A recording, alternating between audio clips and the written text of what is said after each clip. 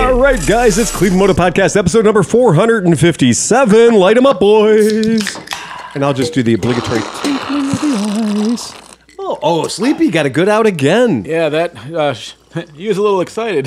That was a fucking effervescent out right there. Yeah. Wow. That was solid. To my immediate left with a mouthful of... You're drinking rye tonight, right? Yeah, Sazerac. Sazerac. Sazerac Dan Krupke. Sazerac. Tabernac. Sazerac. Seva. And to his left... Steve Sleepy. And to his left... John. And behind the bar... Tom Pennington. Look at that. It's the five of us. Yep. It's so intimate. Yep. It's so... What I just wanted to say, the hits keep on coming from our podcast listeners, our Patreon members. We're going to read some really fun email from Patreons later on. We love you. I'm going to get this out of the way right now. We love you. We got a new Patreon member named Dave Matheson. He is lighting the world on fire with his contributions that he's made to our Patreon. Some great stuff. I sent him a Tanuki. Nice. That good. That That good. I sent him a fucking Tanuki. He's got some problems with the Honda Dream that we're going to help him work out. Okay. Super, super good listener and a loyal listener too. Goes way back. I feel like at the he's on fire thing, we should have lit the On fire. I finally got the. On You did get the fuego. fuel? Finally got Did you get the fuel? Is there fuel in it, Tom? There is no fuel in it, but I believe Where's the fuel? right there in front of you, the 2 liter, the 1 liter bottle. Oh, I we're gonna make believe fire. That is what we were supposed to get. Go ahead and just Let's do this.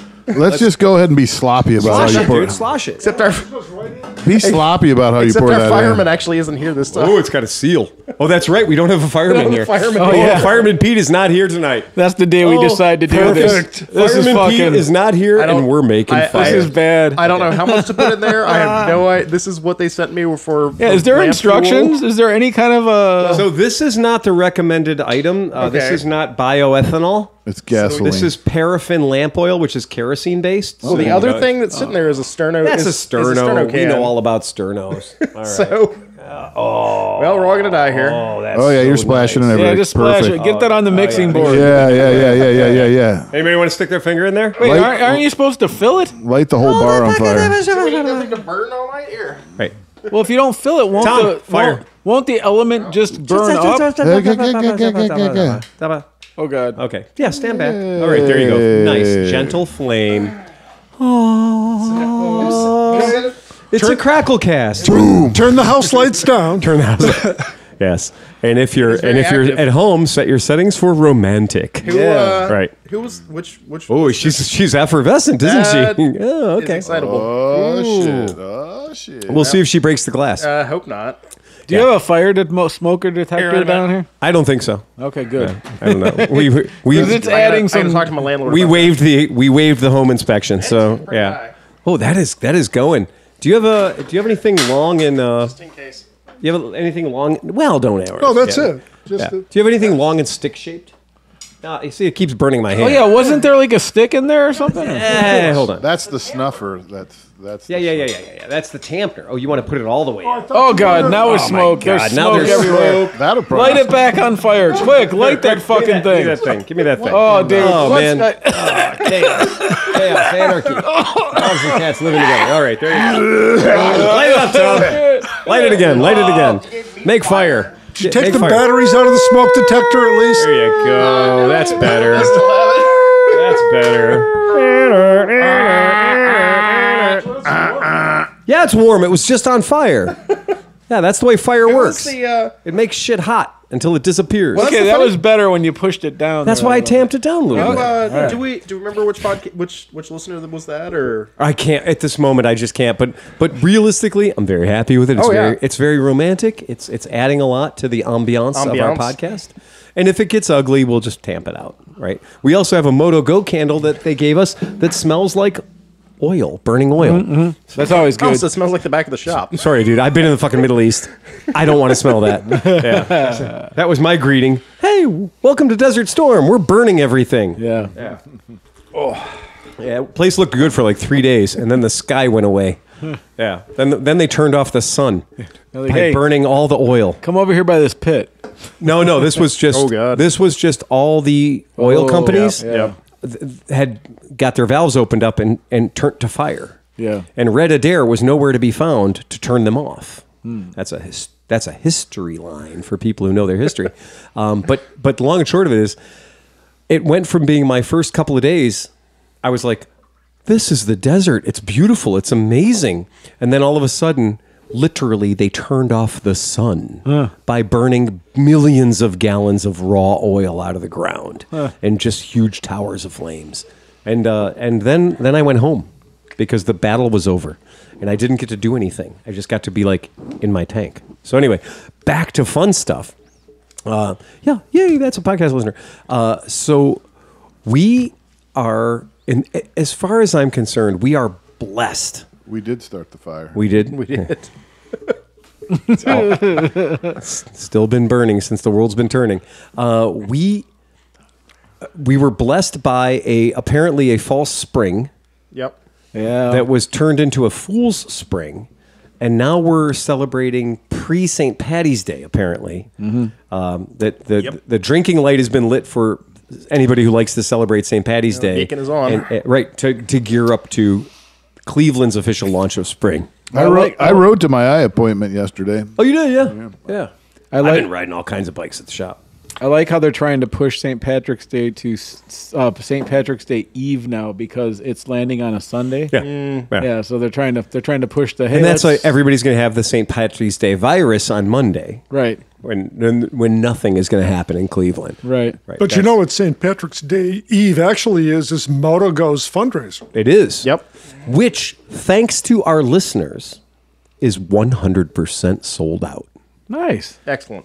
And that is a big deal. I'm sure Brian would be very proud of that. I got the message today that the 6th annual benefit for bringing back shop class, Saturday, March 16th at 6 p.m. is fucking 100% sold out. Bravo. Now, to our listeners at home who want either a curiously odd, is that a CB450? CM400A. CM400 Auto Tragic? Yeah. Right? Yeah.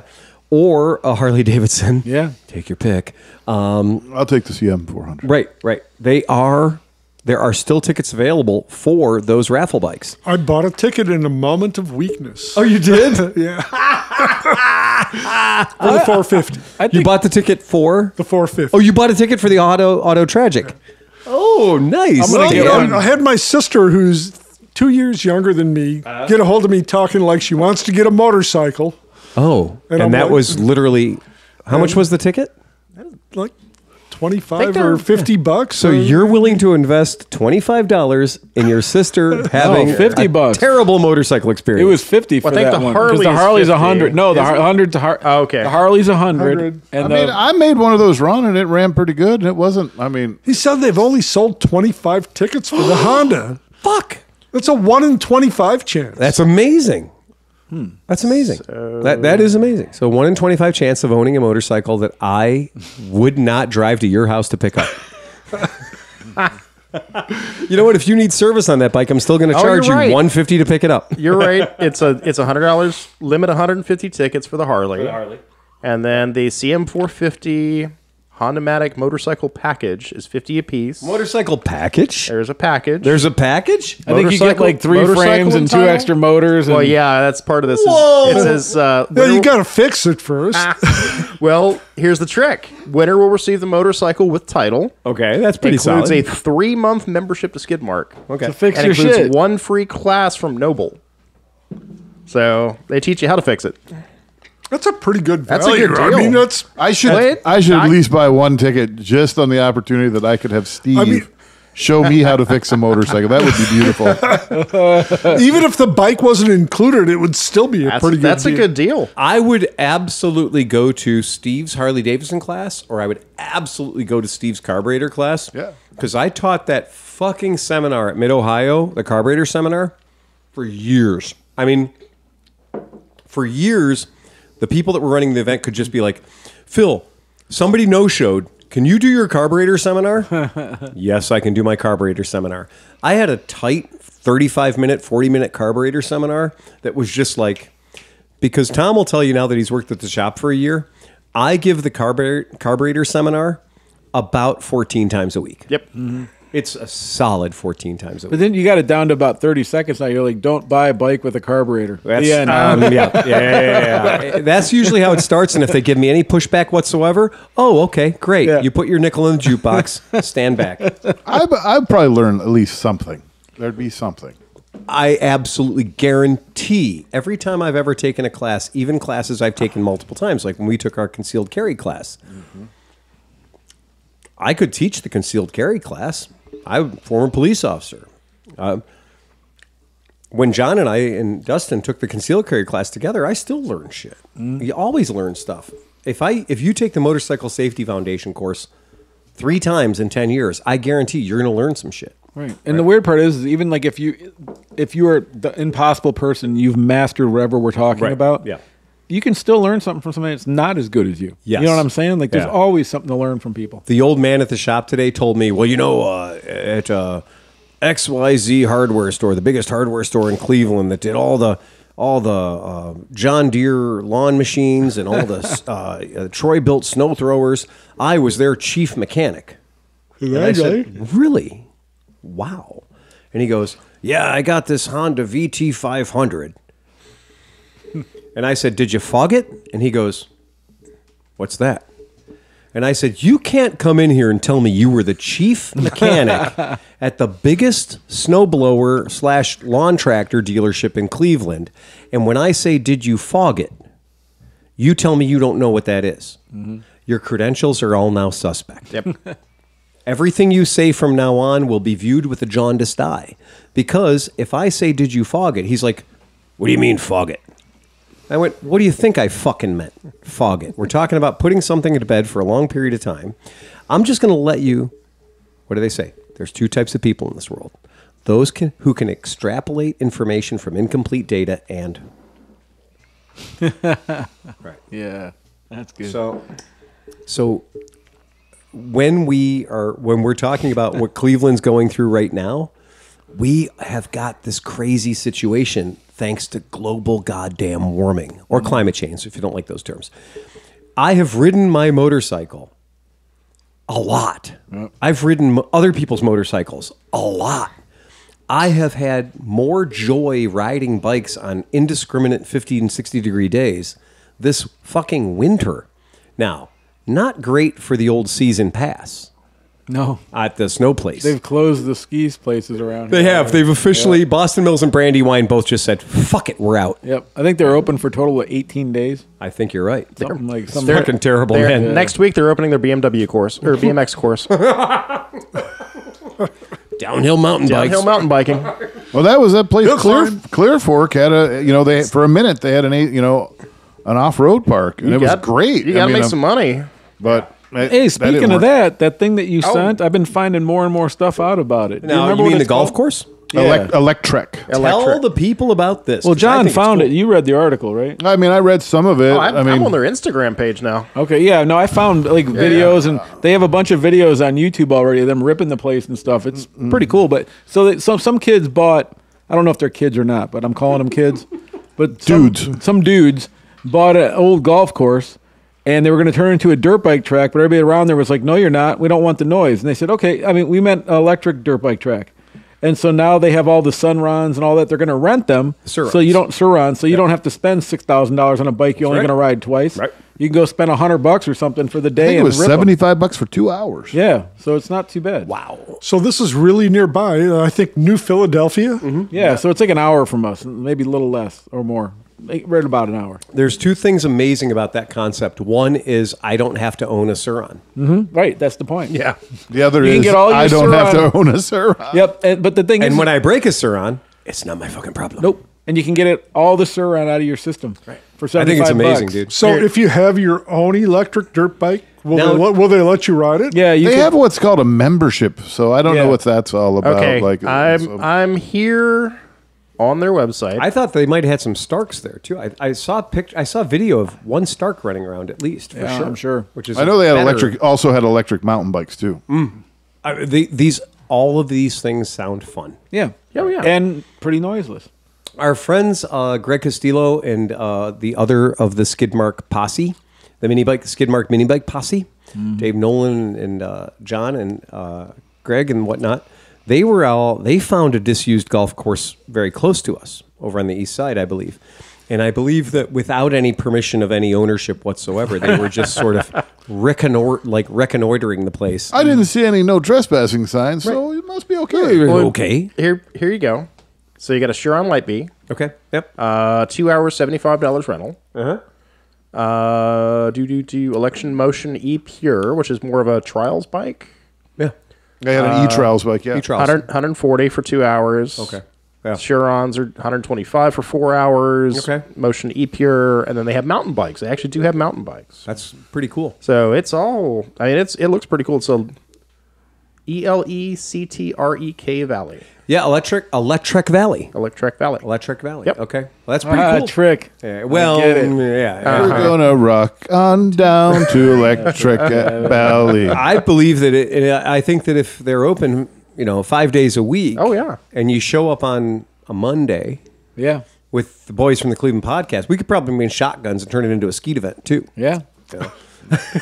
You got all that square footage. You got all that real estate.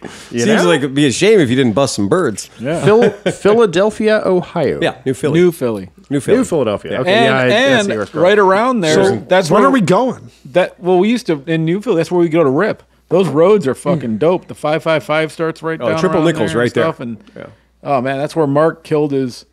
Remember Mark Lepresto bought this actual super bike for like $80,000, and it would only start with the laptop, and the fuel was $25 a gallon. Oh, Well, ouch. he went down there, and we all went. We trailered down, and then we start riding in New Philly, and You trailered down to go ride the triple nickel? well, yeah, because we weren't like most of the time just in case. Like it wasn't more or less because it was Your bike might not be coming back. Yeah, so we were down there riding, and like usually I'd be in Which are road, legal, operational, functional streets and state routes. at the time. Well, yeah. They. Oh, I thought you meant the bikes, but yeah, the bikes were barely road legal. Most of I'm them. not doubting that. Yeah, but so especially Mark's, because Mark's was an actual fucking super bike. Yeah. And so he had all the loans on it, all the Yeah. things through a credit union. And so that day, this dude, do you remember Woody Deathridge? He used Yes, I to do ride remember for Woody. Suzuki. Yep. So he came with the pack of guys down there to rip these roads. Mm-hmm. And so now I immediately made myself C-pack. Yeah. Because now Woody and whoever was going to be Yeah. the B guys were probably going to ride faster than they ever did because yeah, those yeah, guys were going to be ripping. So I was like, I'm staying the fuck back. Oh, no, you need to be so far back that the helicopter gets to the crash site before you Before do. you do, right. So, but this was the time when we still all wore all full leathers and everything. And so we're ripping. I mean, I'm at a pace that I'm like, wow, this is pushing my, like, Were you in a CBR 900 or? yeah, 900RR. Yeah. No, I had my ZX7 on this ride, so it was a ZX7RR Yeah. at the time. So I was pushing it hard, and I was getting knees down. It was great, but I was nowhere near the guys in front of us. Like that's how good they were, right? So as we're coming, like I'm going, I start to see red. Yeah. You just start to see red, and then I see Mark walking through like grass toward like something further out. He low-sided, and he said when we started talking about it, he said it was great because it was just sliding. Yeah. Then it hit a tuft of grass and was like, whew. Yeah. So, but fortunately for him, he was able to part the entire thing out. So the wheels didn't get fucked up. So the Marchese, whatever, magnesium or whatever. Marchesini magnesium wheels. Yeah. He was able to get like $5,000 for those. The forks he sold for $20,000 Oh. and wow. stuff. So he ended up parting the whole fucking thing out. And then he moved to Barely Texas. an inconvenience. Yeah. Right. But Credit man, score. Ding, ding, ding, ding, ding, ding. Anyways, to answer your thing, that's New Philly. It's a really fun place. Well, triple nickel. Yeah. And we go down and we ride the triple nickel, if you're doing a Zanesville thing or whatever, like it's a fun road to ride. It's Ohio's version of the Dragon. The And Dragon, honestly, not that bad. I mean, like there's some good it's quality. a very good road 35, to ride. 40 degree banked, crazy fucking It's vine an turns. extremely good road to ride. Yeah. Unfortunately, just like the Dragon, local law enforcement has been notified to its attractiveness to motorcycle idiots. And so every time I've ridden triple nickel, probably the past 20 years, there's always been like this perfect pacing of like a cop every 3 miles. Oh yeah, just to slow people down. And I'm like, oh, that's not an accident. But that's like on a Saturday or Sunday. That's on We Saturday, have to go like on Yeah. a Tuesday. Right. Yeah. But go then to you Tuesday, also- you don't see anybody. You also risk the locals on a Tuesday, though. I remember leaned over on my Z900 RS, like thinking I'm the man, and I got passed by a dude with his wife on a fucking Goldwing with no helmets on. Come on. I think he was drinking a beer. Probably. When I was out in California on the Kernwood Canyon Road or whatever, and I'm like, "Ooh, wow, this is fun!" I'm and everything. And what were you on? What were you riding? I was riding Kevin's FZ09. Yeah, FZ09. Oh yeah. So I'm like, wow, this is starting to feel really good, and I feel like I'm flying along, and I look in my rearview mirror, and there's like a clapped out Ford Explorer, like, dude, will you fucking pull over? And one of the wheels is like wobbly, I'm like, But I pulled over and let him pass. Yeah, but dude, when we go down to the Blue Ridge Mountains, those fucking clapped out Ford Explorers have also been riding those roads for 51 years. I get it. Dude, Yeah. I grew up in that area. That's Kernville Canyon Road. Exactly. Yeah. You get out in the middle of West Virginia, there is nothing but you and a dude in a beat up Ford F100 chasing you down. I could take you to Pennsylvania and somewhere where I grew up, and I'll make you scared. There you Right, go. exactly. You'll piss your pants. There's always that game. And if that doesn't work, my brother, who was a UPS driver driving a brown truck on those roads for fucking 30 years, will really make you piss your pants. Quarter panel to quarter panel in a UPS truck. He used to take me on hell rides, and I'd fire up blaze one up. Yeah. And then just be like, brrr. He's just like, I'm like holding on to dear life. And you're just night- like, this is a UPS truck. Yep. It is built to last 200 million miles. Yep. It is not meant to corner. Uh-uh. No. Pete, if you were riding in the truck with him, like he had driver, like the Christmas helpers and stuff always, that fucked off on the first day. They're like, I'm not doing this. No, my I'm life's not- worth more than that. Like, this guy's like on two wheels half the time. God bless him. I always forget when I go skiing up in Western New York that they get a lot of snow compared to our moderate amount of snow. Yeah. And I love it when I'm up there. And, most of this place is on a Native American reservation, or adjacent to a Native American reservation. And I get up there, and the UPS trucks are Ford F-250 full-time four-wheel drive with a box on the back. And that's what they are. Yeah. And you're like, oh, it's not far from here. It's 4 hours, right? Right. And yet it is a completely different dynamic up there. Those are the snow people. And California has their snow people too. They've had a very rough week. Yep. They've had some My tough favorite thing times. was watching the Weather Channel, and they're live at the Donner Pass. Yes. It's been closed for 3 days. I'm like, wow. The one guy said, you know what? When you see a sign that says pull in now and put on your chains, Yep. don't drive past it. Yeah, right. And then clearly 700 truckers drove past it. Well, and the lady that was like 1 hour from giving birth that got really? stuck, and then Oh, they had to God. drive in there and then give birth to the lady and then drive her out. and Oh, like that. man. Like, you got to be a fucking moron to be like, well, it might be today, it might not, but let's go ahead and do the pass. Yeah. Donner, party of six. Yeah, Donner, right. party of six. I just saw a woman pulling a baby out in the passenger seat of the car. I don't know if my wife sent it to me. Yeah. My wife sent it to me. I don't know if it was that or not. What I promise you is that's one of those places where when Dr. Waters and I fucked off west. So I'd fucked off west at one point to sell a bunch of bikes, and weird things happened. The bikes ended up selling, and they got hijacked and whatever and held hostage. But I had to bring them back.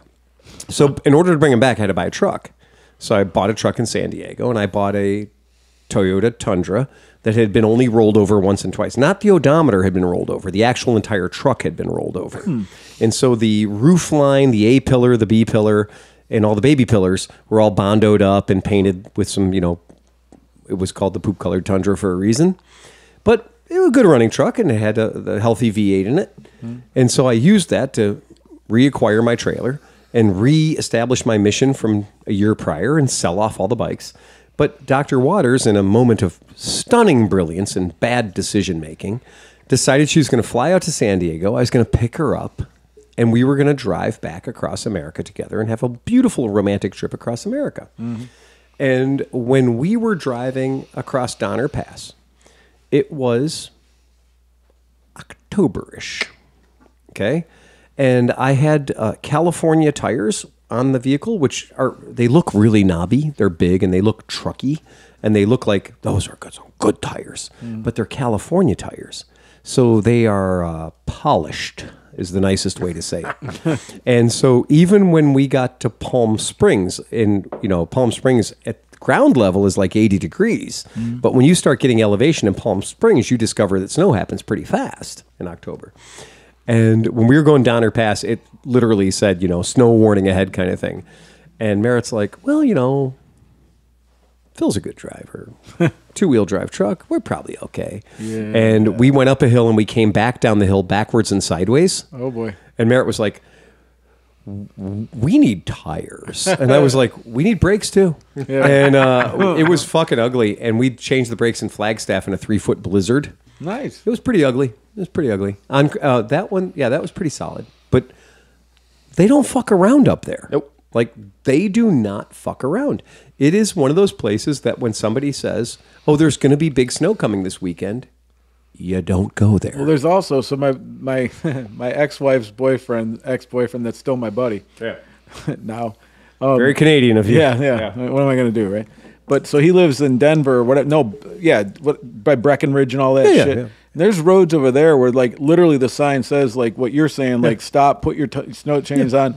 If you get beyond this point, there's nothing we can do. No, Shrine Pass, that whole exit, that whole thing when we did the cross country on the Mad Ass in early October. Right. And we went up there. There were 2 feet of snow. And there was 2 feet of snow and they were like, we're about to close the exit. And I thought, we can't get stuck up here Right. on a fucking 125 motorcycle if they close the gates on the exit. So we did a, exit stage left even. Mm-hmm. We got the fuck out of there. And we did get the fuck out of there because they closed the road right behind us. And you're not living until you're riding a 125cc motorcycle in snow. Right? And not on Kanabi tires. Like, these are the bullshit IRCs that came with it from the factory that are very, like, I'm a sport bike, bullshit tires.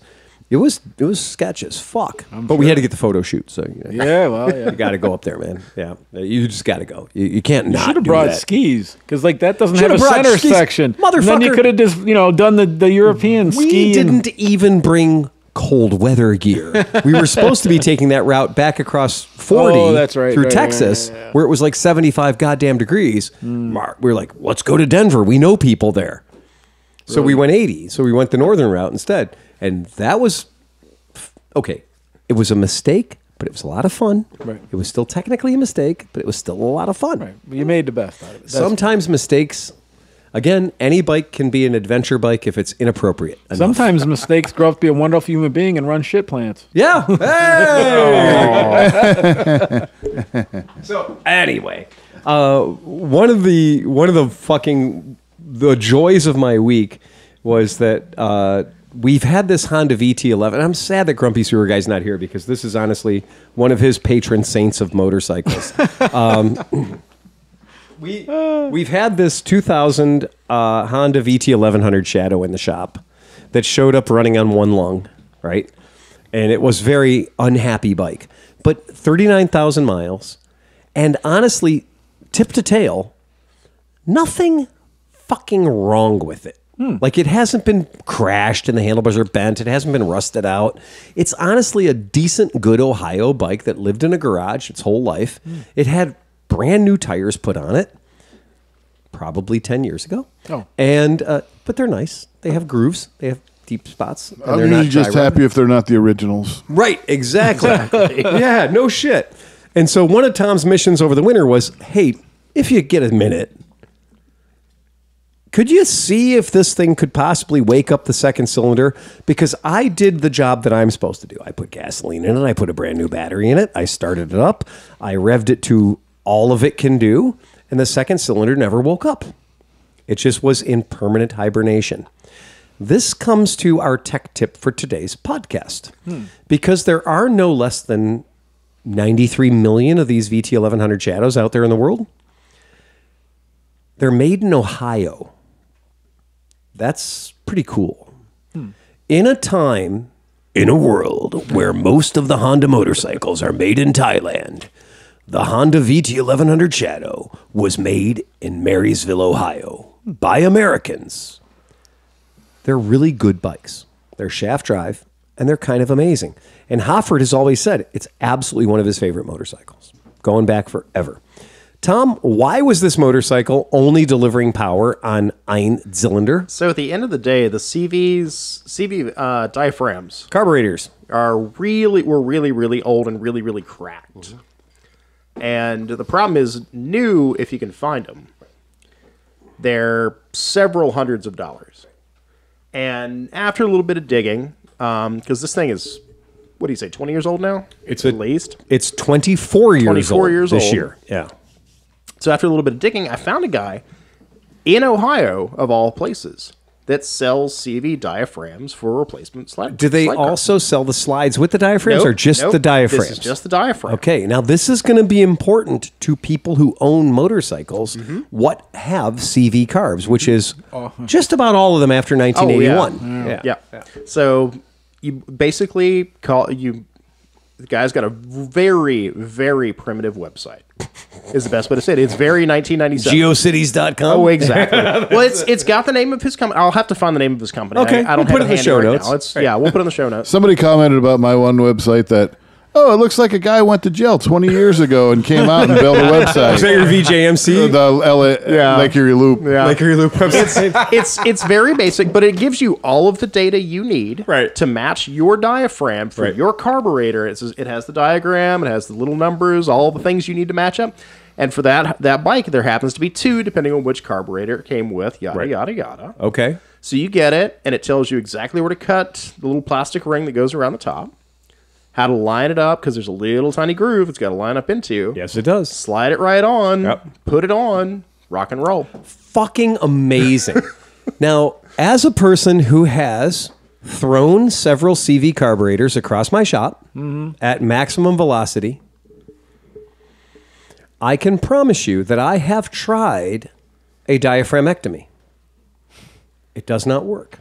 It never works. I've tried patching diaphragms with rubber cement and various different things. It does not work. Yeah. That the failure of these 25-year-old or 20-year-old CV carbs is the CV boot, the diaphragm. And historically speaking, if you could find, quote, the diaphragm, it had the slider as part of it. And it was fucking dead nuts expensive to buy one that said Honda or Suzuki or Yamaha or whatever on it.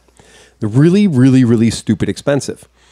So we always said, if we could only find just the rubber. Tom found it. This bike went from being straight up useless. I mean, useless. Do not look up the price of replacement carburetors for a 2000 Honda VT 1100 Shadow. They are more than the Shadow is worth. I promise you. But how much did these boots cost, or these diaphragms? These were $50, I think, total. Yeah.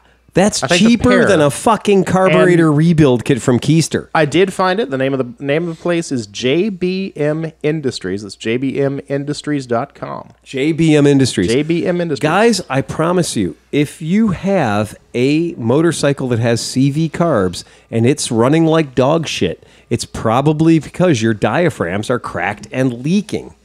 So if your diaphragms are cracked and leaking, you now have a fucking solution. What's your, John, what'd you find?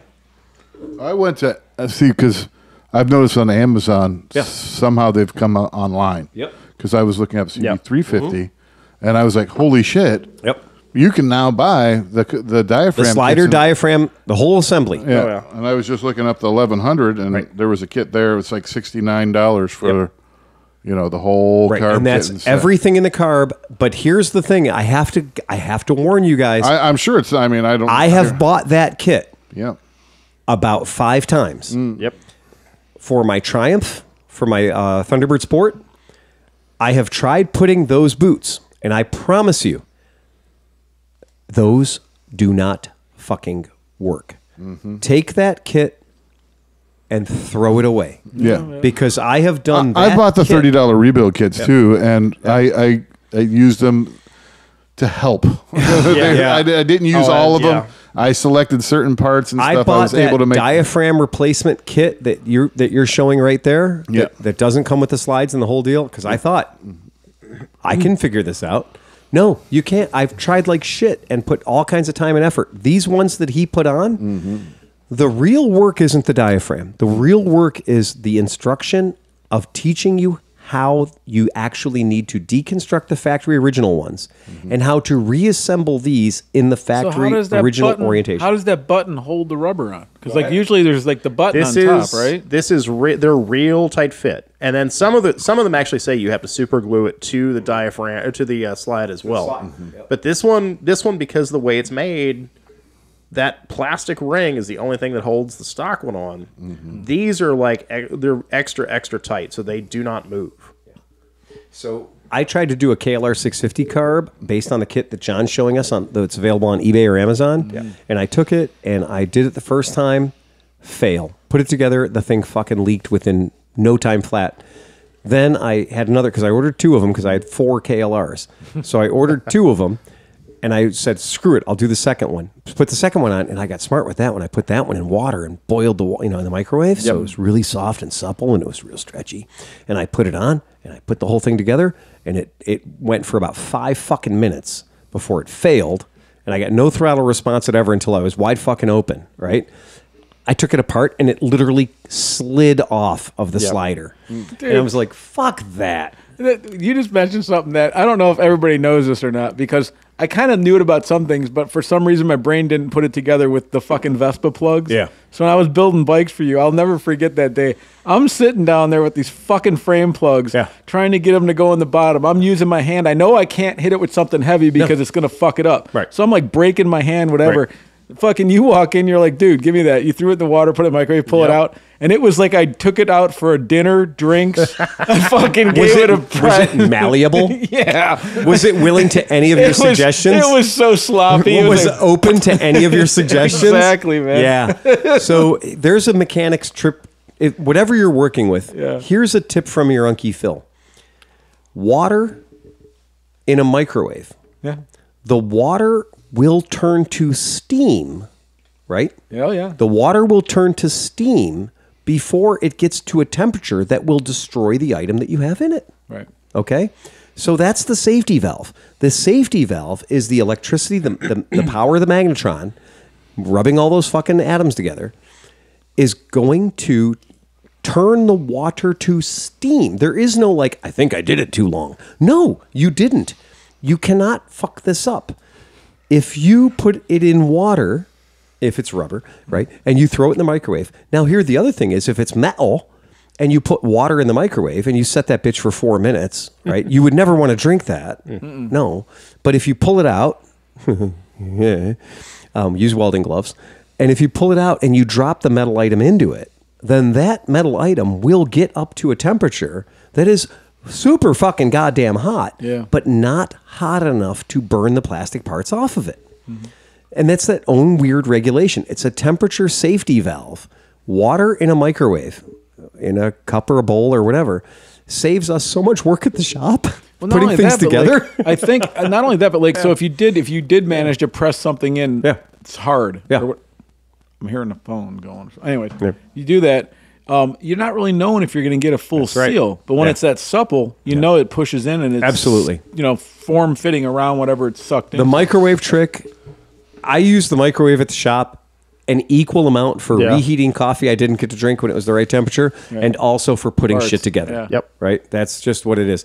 And everybody's like, oh, I tried. This thing doesn't fit over this thing. It's impossible. They didn't make it big enough. It's not going to fit. Really? Watch me. Put it in a microwave for 1 minute, and now pull it out. And you're like, well, won't the microwave melt the rubber part you have in there? No, it will heat the water around it, but it will never melt the part that's in it. It's like, parboiling and it makes or whatever. it, and also because of the hot water, it removes like the paraffins or whatever, the mold release. So it actually becomes a better piece of rubber anyways. Yeah. Kind of. Yeah. And once you get those on and they cool down, they're on. Yeah, they're not coming off. They're not coming off. You're good.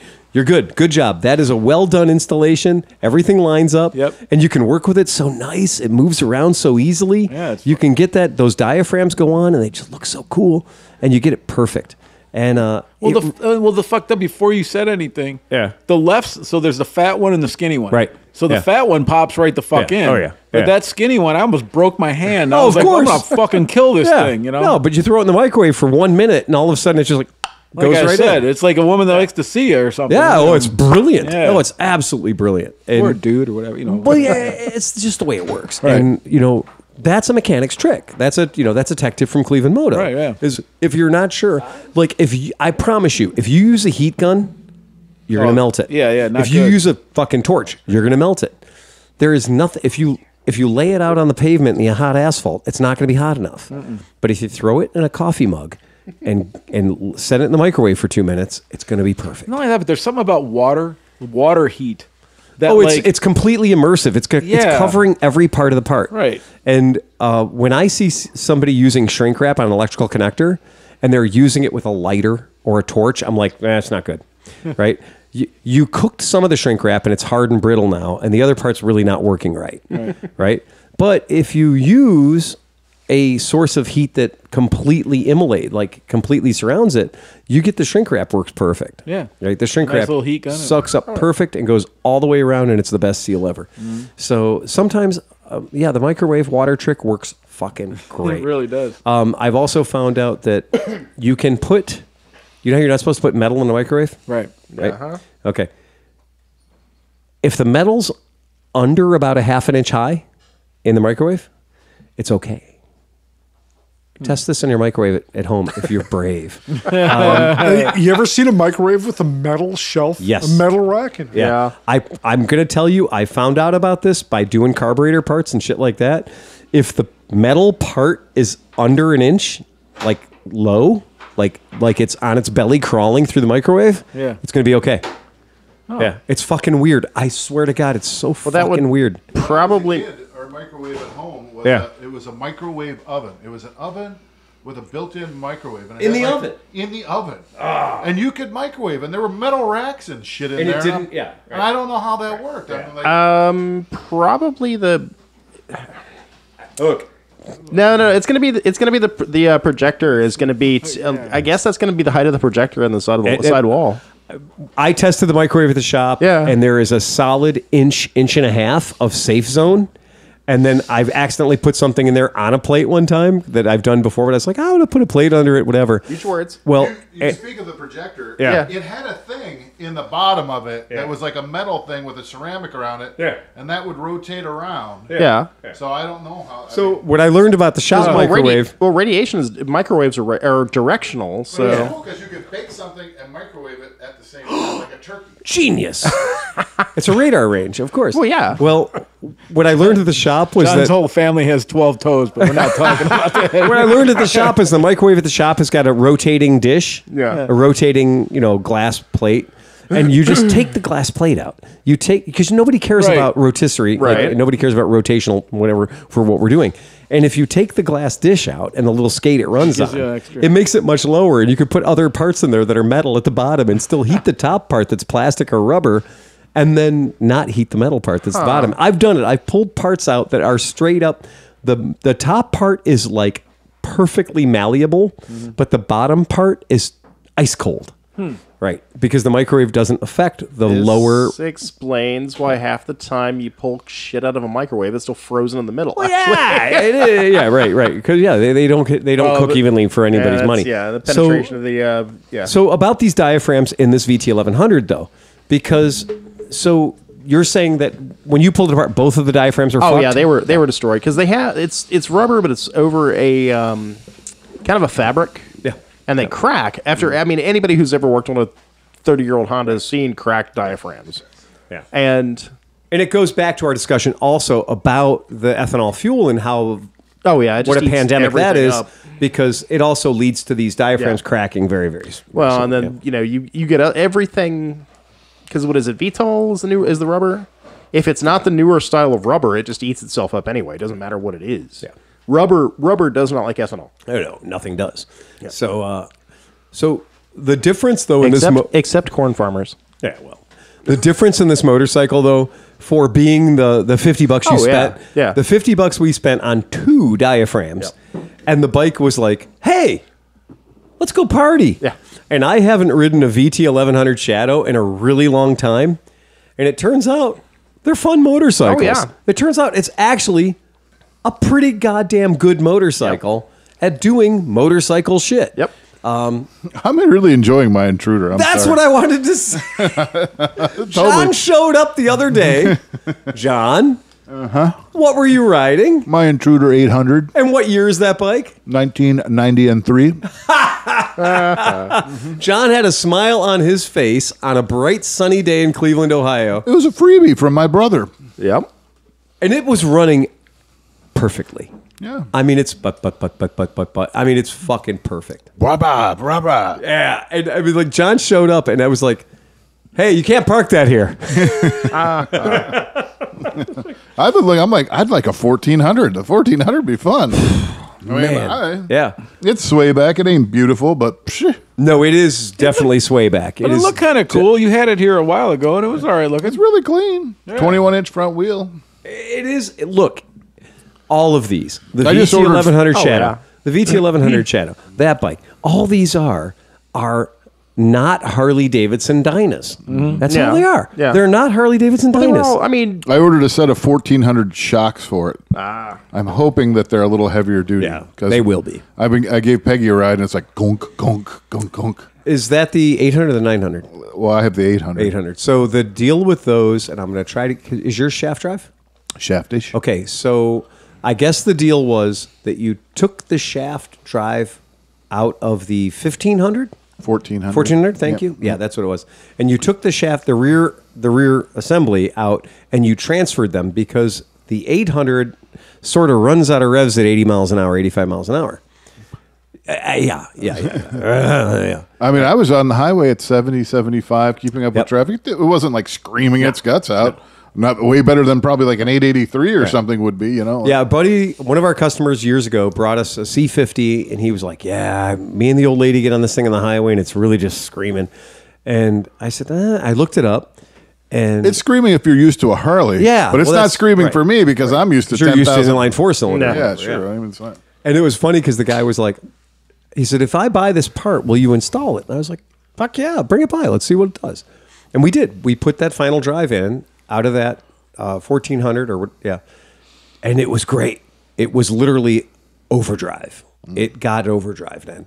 And the motor was more than enough to pull it along. They did not have any shortage of motor. I want a bigger tank. it has a 3.2 yeah, gallon because tank. it's the intruder. Yeah. It has the peanut carbs. tank. The carbs are up inside the tank. Like, Oh, so Oh, the yeah. tank is not. like there's the carbs are right They- here, it's and a- the tank is covering them It's up. a I mean, there's no. U-shaped saddle tank. well, it's Yeah. if I remember, the top one sits flat. Yeah, the top's Perfectly like flat. a downdraft. Yeah, it's Right. a downdraft carb, And then the back is a one side just draft. a standard side draft. Yeah. So you really can't get away. And then the from batteries. it. Way Oh, underneath. tucked up underneath. The and it's- battery is it's a literally- YTX 14, and you have to, if you're ever working on one of these, you have to put it in a certain way. Like the way you want to put it in is not the way you put it in. If you can install, Like I'm like, do one- I have to jack this up to put it in? No, like if you do it just the right way, it'll go in, and you can't put you have to put it up in and put it there, and it has special side posts. Like you're really supposed to have the special battery that has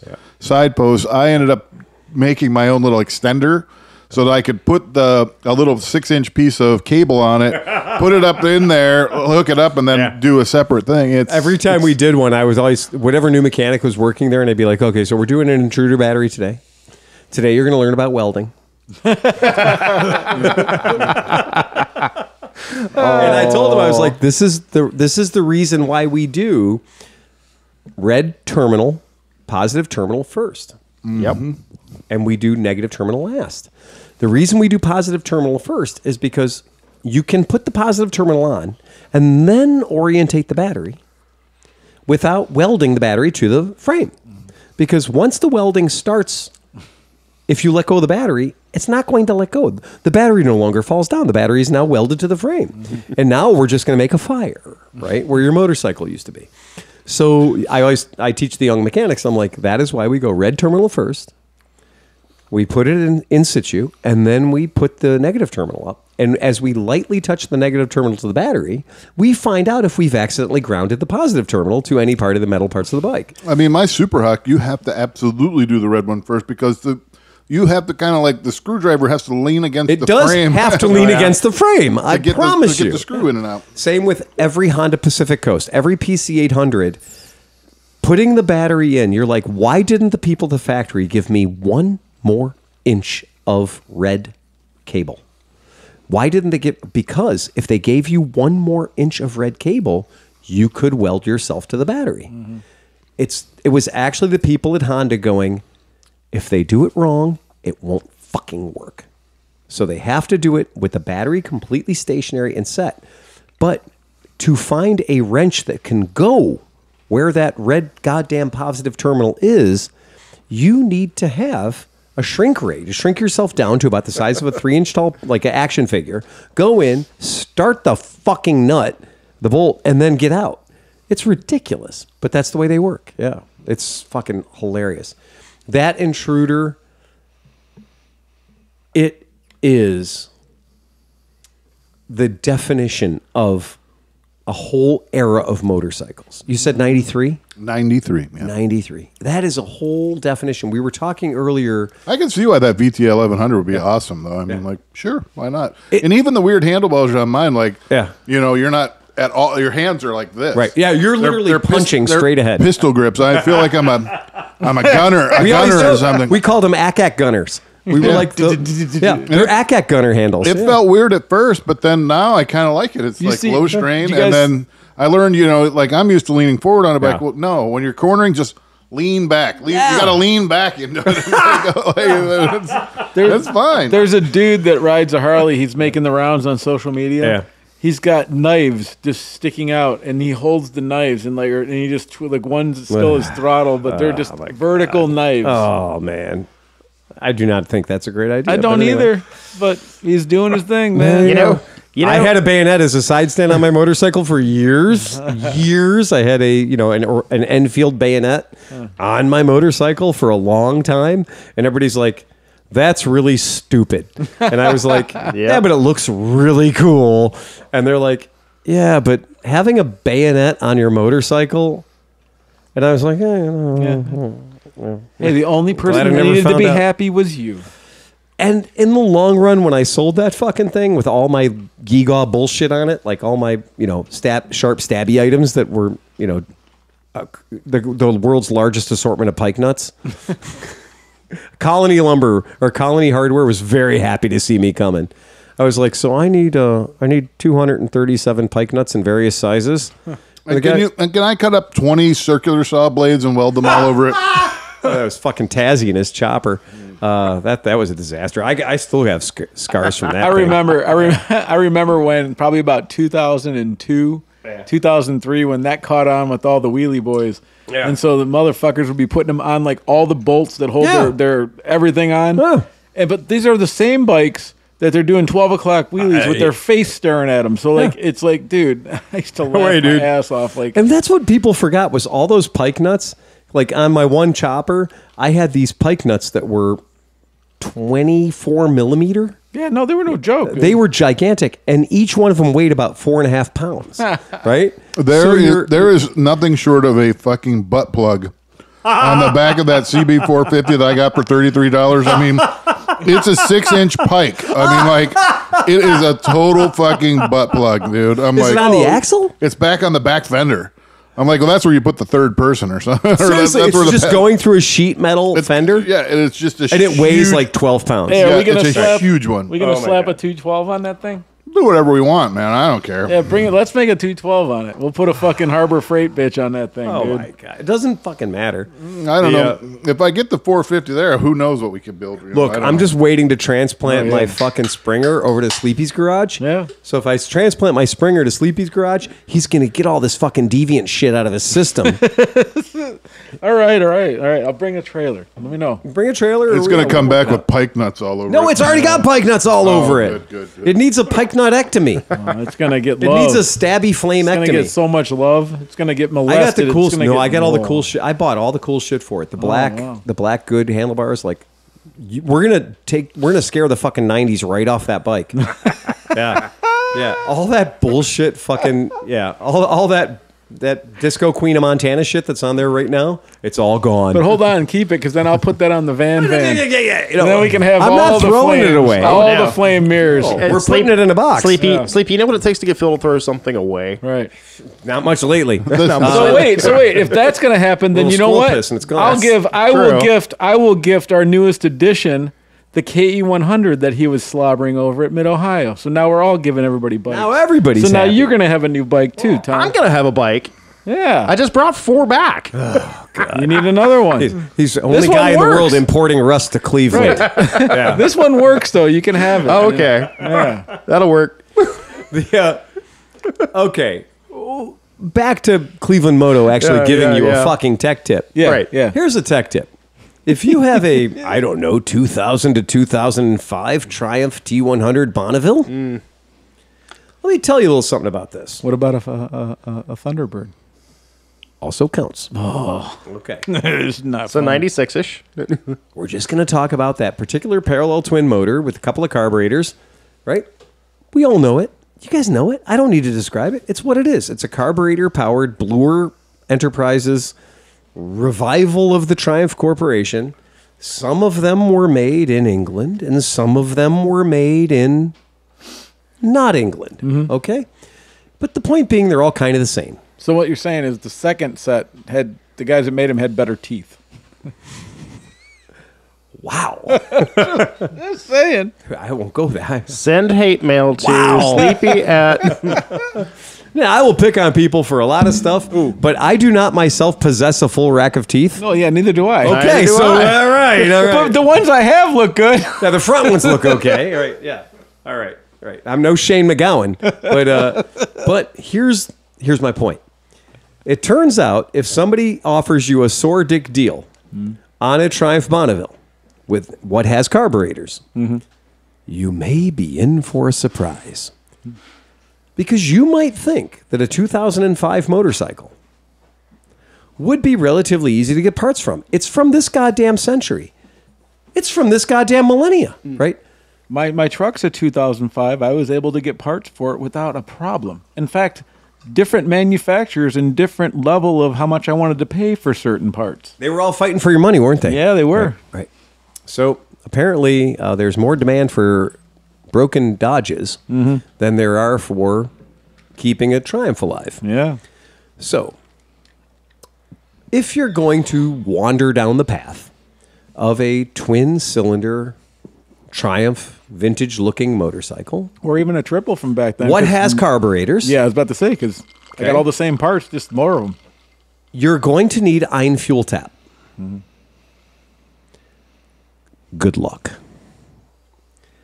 And if you think I'm full of shit, ClevelandMoto@gmail.com is where you send me your source for replacement Triumph fuel taps for carbureted Triumphs of that era. And hold on, let me add to that. Go ahead. That before you send a link to a store that says they have 15 in them, or any of the parts, Yep. you have to verify and call the place that Yeah. is listing Yeah. the 15 because I was trying to find the luggage racks and I went through that for fucking forever. I have 2 different stores that took my credit card number and took over 3 weeks to let me know,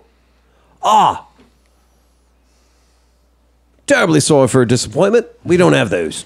Well, wait, tell us what you didn't even call. This is not like you called California. This is not like you No. called New York. Where I did called you call? Norman fucking Hyde. In where? The guys. In where? In jolly old England. There you go. And I called him and I said, I used to buy a lot of parts from you when I used to have motorcycles that would only start with a Kickstarter. And I was younger. But I'm sure you are the person to talk to about needing a fuel petcock for my Triumph motorcycle, for my parallel twin Triumph motorcycle. And they went, oh, yeah. And I said, but I'm an industrious person. I just need the rubber gasket. What is inside? Because the metal is fine. The metal is metal. And John and I have rebuilt a whole shit ton of Honda petcocks by simply replacing a little tiny disc with 4 holes in it. And they work. And the rivets that Honda put them together with can be drilled out and replaced with screws. And they work. And that's not a problem. So I said, send me the cookie. We call them cookie. Send me the cookie. Send me the little cookie rubber disc in there with the 3 or 4 holes poked in it. And I will take care of the rest. I'll grind out the rivets and I'll put put in fucking self-tapping screws or bolt it straight through or whatever the fuck I want to do. But we don't have those. Does that cookie have a part number? It does not. Can you sell me the whole entire goddamn fuel tap for way too much money? Mm-hmm. I'd love to. But we haven't seen any in a while. Shit. Well, what do you recommend I do? Install a Pingle. Now, Pingle, P-I-N-G-E-L, or, yeah. If you have ever owned a Kawasaki KZ1000 or other big fun bike, you'll know that Pingle is God's answer to fuel taps and petcocks in 1976. And they've survived just because of fuel taps, right? And I've had Pingles on a shit ton of bikes I've owned. Some of my bikes have had 2, right? But here's what I can tell you. The Triumph gas tank has not a traditional bung in the bottom. It has a bit of an odd bung hole. Its bung hole is not Pingle standard. You must get a bung hole adapter to go from the Triumph bung hole to the Pingle bung hole. Mm-hmm. And I asked these fellas if they had any of those, and they don't. Because demand has exceeded supply. Yeah. And that's where we're getting into a problem. And this is why I want to bring this up.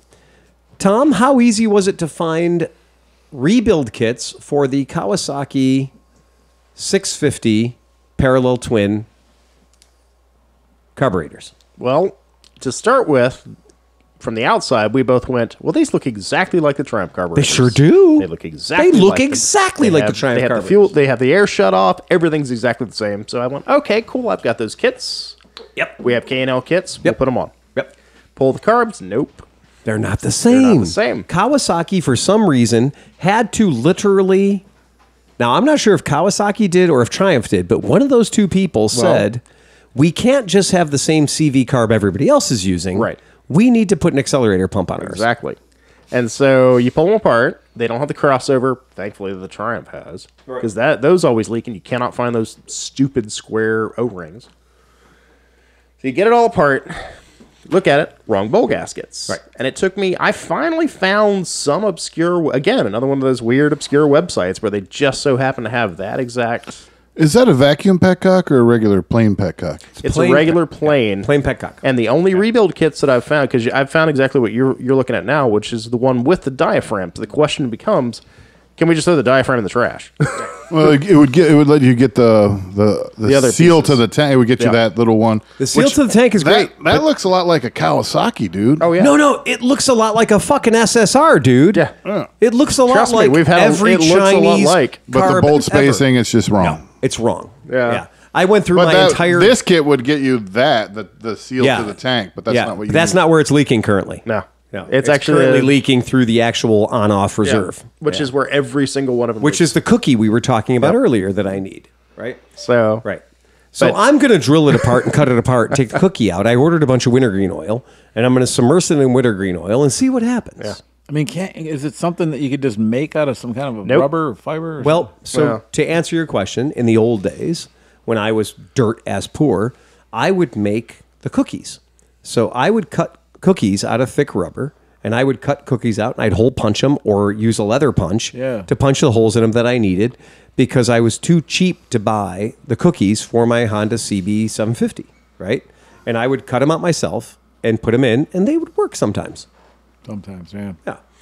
Now, the problem is, not working equals my shop smelling like gasoline and having a puddle of gasoline in my shop. And I don't choose to live that way. Right. And also, the guy I'm trying to sell the bike to probably doesn't want to live that way either. Right. So I would like to have a bit of a better solution than a 75% chance of gas being on the floor. I just call me weird that way.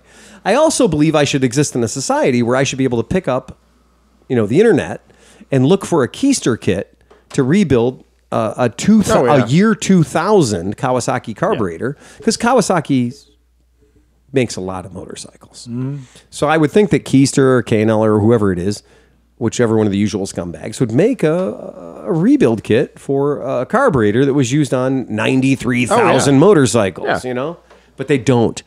And this is where I want to go on my I'm mad as hell and I'm not going to take any more rant. Right? Now, back in my day, people made parts for vehicles that were 18 years old. Mm-hmm. That doesn't happen anymore. The second you can't buy, the second you don't have a demand for 1,000. Yeah, British Customs. Yeah, British Customs. Well, British Customs is Triumph. Yeah. Yeah. So British Customs is Triumph. And that tap that you're looking at, right? So I contacted. It's from like a scrambler. It's from all of them. Oh, they're all the same. Yeah, they're basically all the same. Yeah. So I contacted our local Triumph dealer with T100. Yep. Oh yeah, I contacted them with that very part number, and he went, "Not even going to bother taking your money. Haven't seen one of those cross my shelves in over 2 years." That's from my local dealer, and that was with the part number off of Triumph's website. $109, dude. $109 for a literally one moving part piece of shit. Very proud of it, but honestly, at this point, I'll pay $109. But what I'm hoping for is somebody listens to this podcast is going to go, "You guys are all stupid." The fucking fuel tap from a van, a 1974 van works perfectly.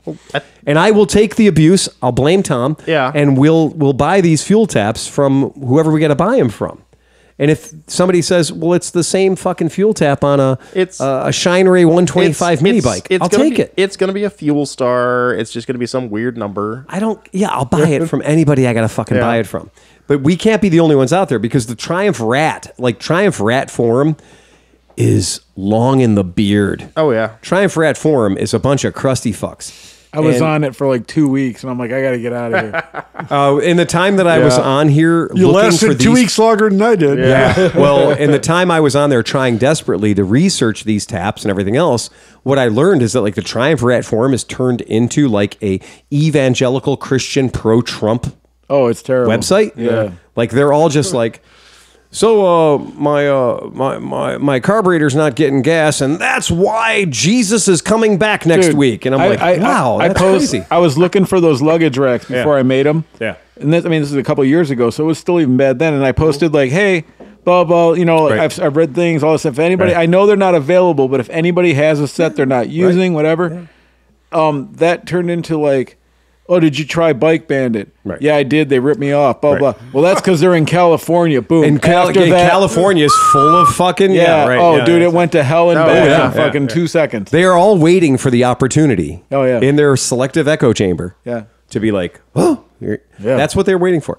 And we've got parts off of motorcycles in my shop that, when Tom started going through my world, he's like, "Phil's got really cool, weird shit in here, but we don't have anybody to catalog it and list it and put it online and monetize it, right? We just have an 11,000 square foot building with parts that have accumulated over 25 years. Yeah. And it's some cool, really cool shit.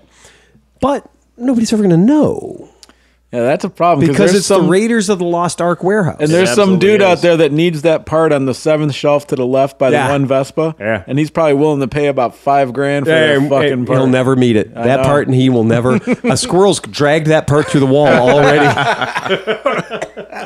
And by the way, Dan, I figured out the deal with the squirrel. Tom found the metal sign that you donated to the shop. You donated a metal sign at one point. Some, lowbrow sign or whatever. If you say. You did. Did you try baiting him with some Subaru wiring? Damn it. See, if the that's podcast...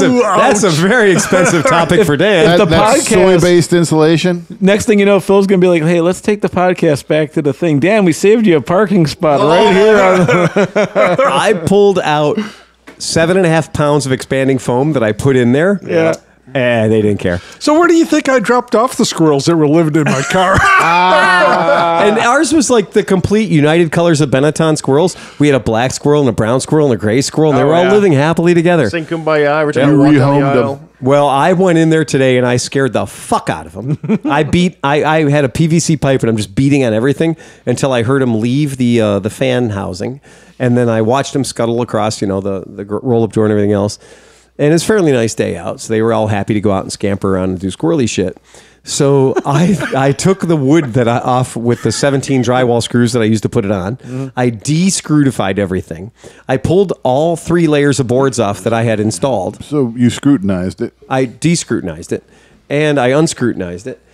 And then I put the metal plate on. So I put the metal plate on, and then I went around that like I was repairing a fucking Messerschmitt. The way that I went in a perfect circle with the drywall screws, like, fuck you, squirrels. Fuck you, squirrels. And so I did go in the whole way. And what was funny is apparently some of the squirrels had evacuated, but there were like a squirrel in my shop that didn't get the message. So we had the roll-up door wide open and the bright sunshine shining and like the whole deal. And there was a box of Dunkin' Donuts that somebody had thrown out by the trash barrel in front of our shop. So we have Dunkin' Donuts across the street.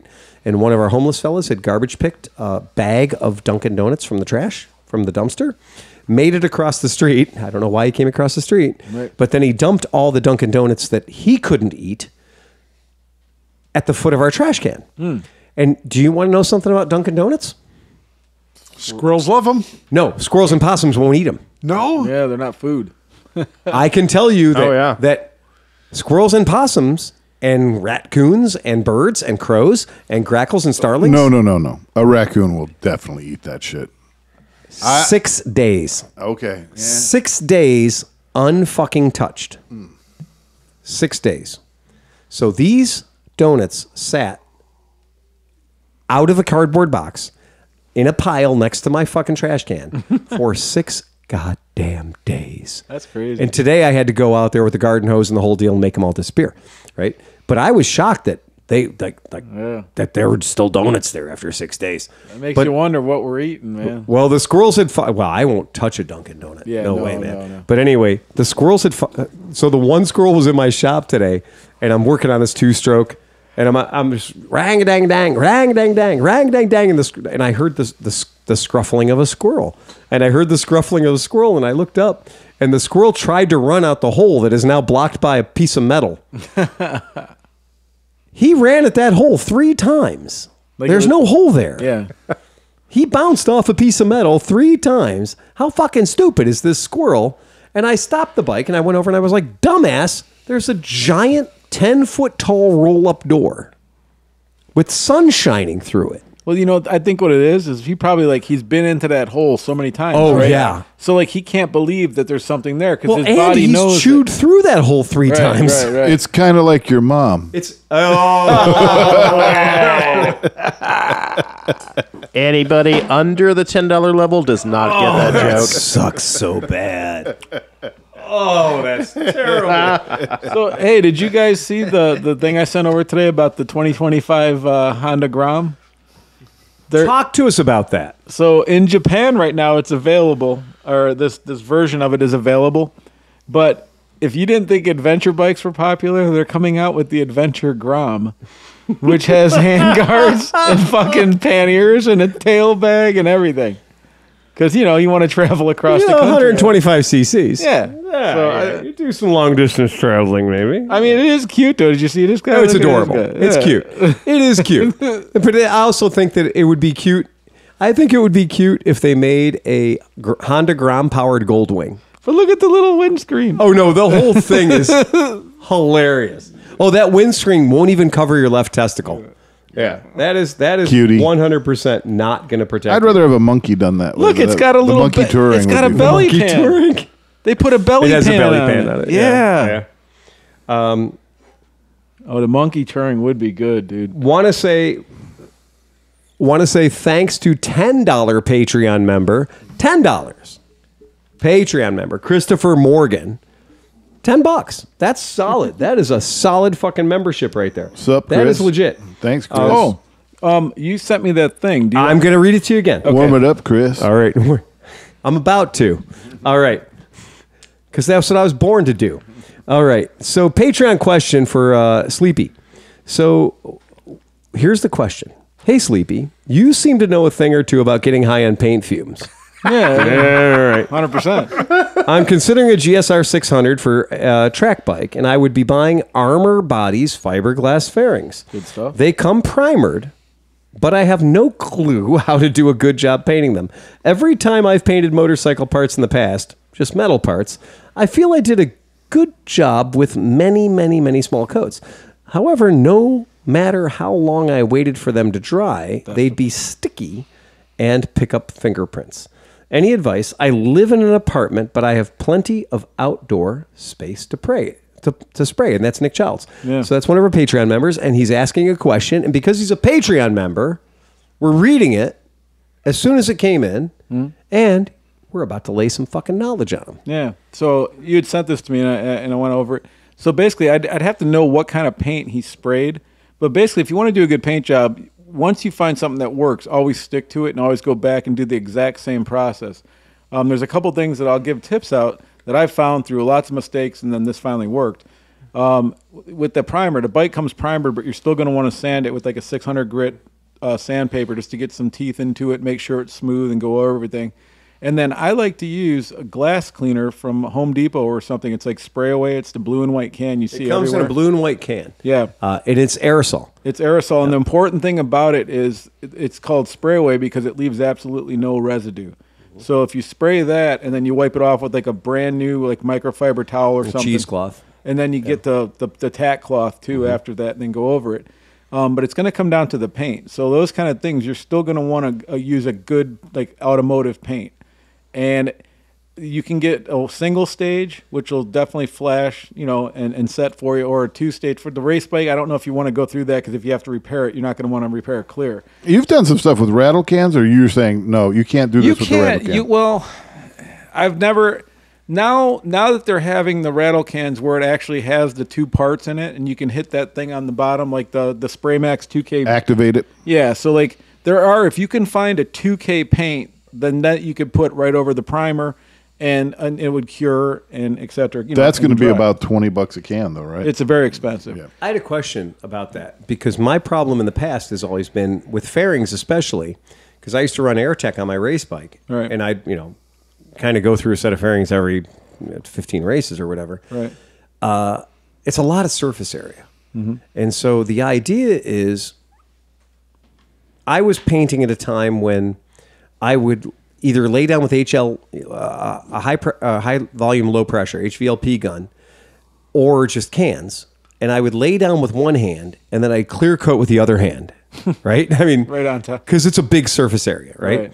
And the problem was it was such a big surface area that I couldn't do that. So I couldn't do that like 2-pack style, where I wanted to do essentially covering something that just flashed over. Well, that's the thing. I mean, you're going to at least. So you're flashed. So that's another thing too, is to pay attention to temperature and humidity. Yeah. If you're talking about tacky paint, that could be from too much humidity, or using the wrong activator. So you have to pay attention to what the temperature is when you're painting.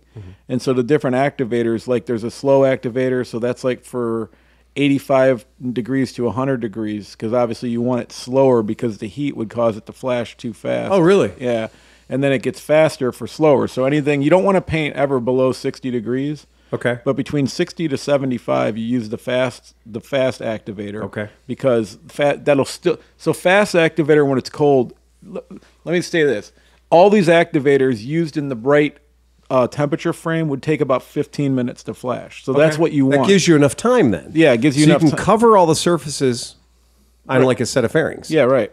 So you can use your color coat, and you can do your color coat on 4 or 5 pieces of bodywork. But it hasn't cured enough where you're going to lose chemical adhesion for that's your what I next. wanted to yeah, know so about. that's what you want. So basically, when we're talking about coats of paint, there's one of two things.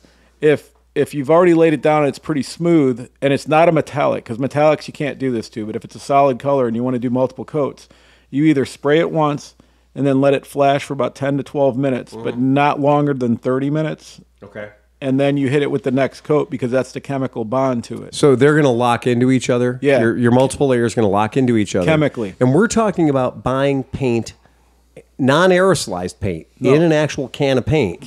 And putting it into your conventional spray gun. Spray gun, or Gravity here's something gun. that I can suggest, and I've been using this because like I was trying different. I don't have a giant compressor, Right. So I was trying all these different compressors, and the problem with like any kind of an HLV from like anywhere that uses a compressor, Right. if you don't have line dryers, if you Oh, yeah. don't have Yeah. oil things, and Oh, you're stuff, going to get fisheye like all crazy. kinds of shit. Yeah. So I can't recommend these enough. So you have like the Fuji sprayers. They're turbine sprayers. Right. I have the Fuji something too. So it's just like it's like a giant vacuum cleaner or electric jet engines. Yeah. Okay, and it forces the air through it like an HLVP setup. Right. But the awesome thing about it is the heat. An HVLP is high volume, low pressure. Right. To clarify for people playing at home. Right. And HVLP has been around for 40 fucking years. Yeah. And that, you get that Avante that I bought from Harbor Freight, did you see that thing? No. It's basically, I mean, it's cheap as chips, Yes, it maybe is. $50. Yeah. But it has like it sounds like a vacuum cleaner. That's what it is. When you hit it, it's like, Yeah. and it just blows a ton of air, and then you're like, shh. And it's all plastic and it's janky, but I sprayed some stuff with it, some oil-based paint, and it was a pretty fine mist. But this is I the feel thing, like but you can find these Fuji ones for like $150, $200, and you have a professional system that you can use every fucking day. Mine's a 4-turbine sprayer. They have up to 7. Jesus. So the 7 really dries the air. But the cool part is that there's no oil. Right. Because it's not a compressor Yeah. with the thing moving. It's a turbine. Yeah. And also the heat, because of the turbine, means that there's no moisture in the air. No moisture at all. So you never have those problems. I can tell you, God, when I think about how dumb I was, but I tried using my conventional. it's breathtaking. It is breathtaking how stupid I was. But I was trying to use my conventional shop compressor. Right. Going through the same fucking bullshit oil separator that I've had for forever that Right. gets emptied once a year, right? And emptied my tank and drained all the water out of my tank. Yeah, that's great. And I ran my air over to my Silverline, whatever the fuck, low budget, gravity spray gun. And I'm spraying, and I was like, Jesus Christ, this looks like dog shit. And I color sanded the gas tank on my bike 17 fucking times, wasting my time, wasting my effort.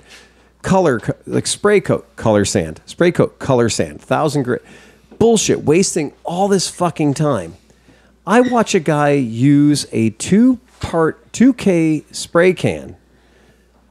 All he did was shoot in the morning Yes. Yeah. when the birds have eaten and the bats have eaten all the bugs. Yep. Wet And down the his hu- garage floor. And the humidity. So Yep. Crisp. in the evening, all the Yeah. dew falls out of the air, and first thing in the morning, Yep. you're going from cold to hot, and Yeah. so there's no humidity. This dude is like, I wet down my garage floor. Yeah. So that everything went down to the floor. All the dust in the air and everything else went down to the floor. I hung up a shower curtain in my fucking garage. In my garage, he hung a shower curtain. Well, here's the thing, though. You don't even have to really worry about. So Yeah. nowadays, paint has come so long. So like we were talking before, you can do single stage or 2. Right. So like if you wait for the 15-minute window and your Yeah. activator hits and then Yeah. you spray it again, that's Yeah. the chemical adhesion. Say like you can only hit it with 1 coat. You have to leave that day, whatever. Okay. Then you let it dry fully. Fully dry. And then you come back with 600 grit and color sand it, and then that gives it tooth for the next layer to lie back in. So that's the two it's either mechanical or Yeah. chemical adhesion. But Color sanding, I'm done. I'm never doing that again. yeah, well, it works. But so this is interesting. So like I don't for have that that kind guy, of for the time. race guy, I would get. And I'm really bad. I just buy automotive paint, but I always forget if it's lacquer or urethane. Whatever it is on the thing, I get the right stuff, but I yeah. can never remember it, this thing. But I think single stage is lacquer, single stage lacquer. So I think that would be a lacquer. Yeah, I usually with lacquer, I don't think you really use an activator or No, anything. but that will cure But though. that's super thin, and you've got to put like 20,000 coats. Yeah, so that's the problem. You're probably going to want a urethane, a single stage. You can get single stage urethane or a 2-stage urethane. Right, but here's the thing though. This is kind of interesting. This might work for this dude if he doesn't want to get all this stuff. It sounds like he probably doesn't have a big spray or anything. He sounds like he needs to spray his plastic for his race bike. Right. So here's what I was going to say. Which is just going to crash anyway. I'm so hoping how his about- answer comes in cans. Right, but here is so I would first of all stay away from metallics because you can't sand Candy metallic. blue from the auto parts store. Right.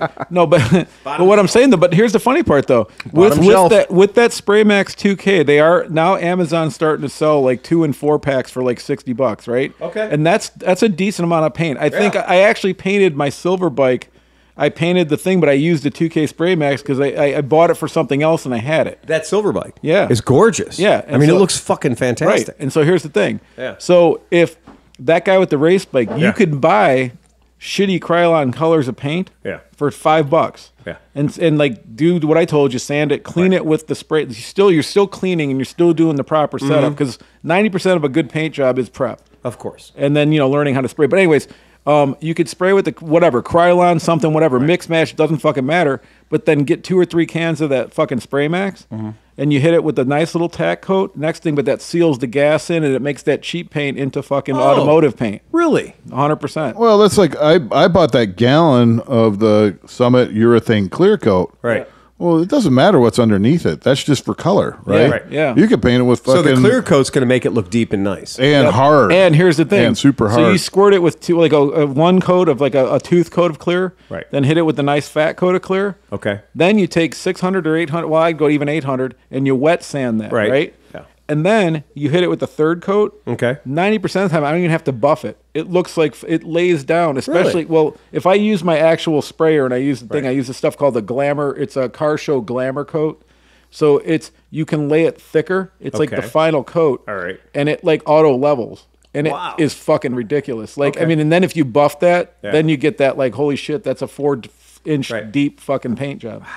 Yeah. So paint's come a long way. And the thing is so I was buying House of Color and paying like $130 a quart for like the good color that I've Yeah. used on bikes. Oh, red is super expensive. All of it. My race bike, So I couldn't believe and how I'm not expensive saying this a because pint of red obviously was. I don't give a shit if you buy stuff from Summit or not. I love Right. the company I work for, Right. but I'm not a salesman, right? Right. But I will say this. Even like, so my discount's stupid, but even without a discount, Yeah. the Summit Racing's paint, I think the pints are like $28. That's great. And the paint is good paint. That's fantastic. Like the Glamour clear Yeah. is fucking good, and the colors are fucking amazing. Like we had a guy come in. So if somebody had to go out and buy a sprayer to have like, seriously, I want to buy a sprayer. I want to buy one sprayer. I might do 2 bikes. I might do 2 sets of tins and done for the rest of my life. What sprayer should they buy? Any of the turbine sprayers, I would like the Fuji sprayers. Like if you look up a turbine sprayer, you'll hear most of the companies are really good. Okay. There's a couple that are made here in the States, but look on And how Mar- much is it going to set you back? Don't buy them new. New, they're like $1,300. Oh, But if you find a used one, I paid $250 for mine and had like Okay. an hour of use on it. All right. But here's the cool part. All right. As long as you're not the original buyer, yeah.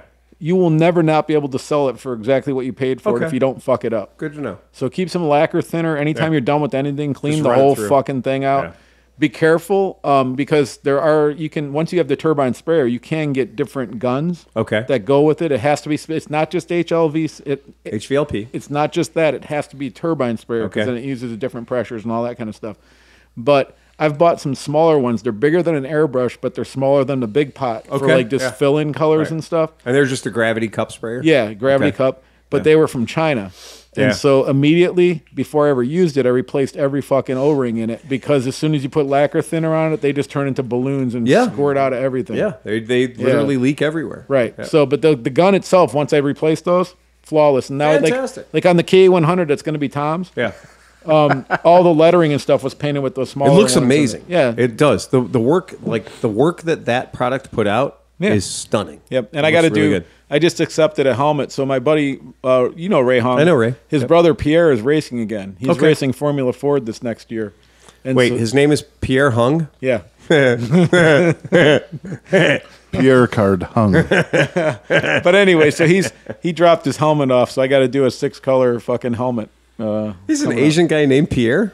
Mm-hmm. That's fucking hilarious, man. Yeah, dude, he was for 6 years in a row. He was a shifter cart champion of fucking everything. The dude can drive. I'm sure he can. So like this guy, like the Formula Ford he's driving is somebody else's. Right. He's the driver for And this that's other guy's hung car. with an A.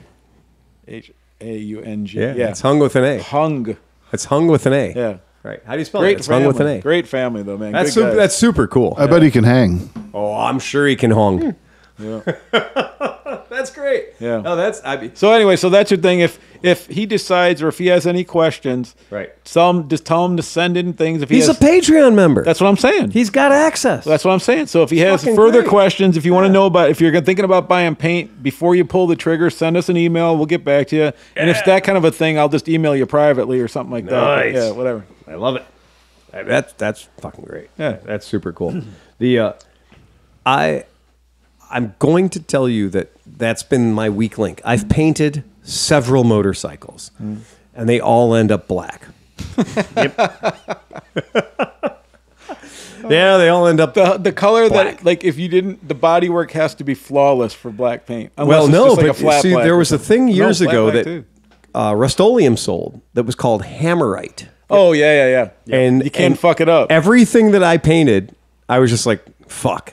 And I'd get the silver or the gunmetal hammerite, and I'd paint it with hammerite, and people are like, that looks cool. Have you and seen I'm like, wow, that's what I was going for. Have you seen the new? I think it's fucking Krylon. It's Commercial. the new it's the turbo fucking sprayers. So the cans are like 24 inches tall, and when they hit the spray fan, it shoots a 24-inch line of paint out at fucking all So you velocity. can paint a house with it.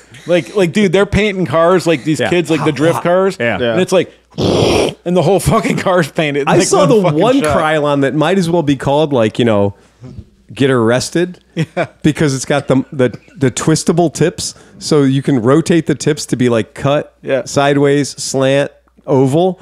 So you could be out tagging with just one can. Yeah. You could go out and tag a whole bridge with one can. There's a dude. I'm not a big I appreciate graffiti. I don't hate it or anything, but I don't write, so it's not my favorite thing to look at. But occasionally these dudes come up on YouTube from France or whatever. Yeah. And he's this dude that like modifies shit. Like he took a spray nozzle and then put 5 hoses. Yeah. And then strapped them to his fingertips so like he could just go like this and paint with his fingers, or he'll have like 2 cans going into one nozzle so that it combines the 2 colors at one time and shit. It's really fucking Better cool, living man. through fucking mushrooms. Yeah, right. That's all that is right there, man. That's Silas Sybin working for you. Oh, you're telling me I wasn't even watching paint videos? Oh, fuck.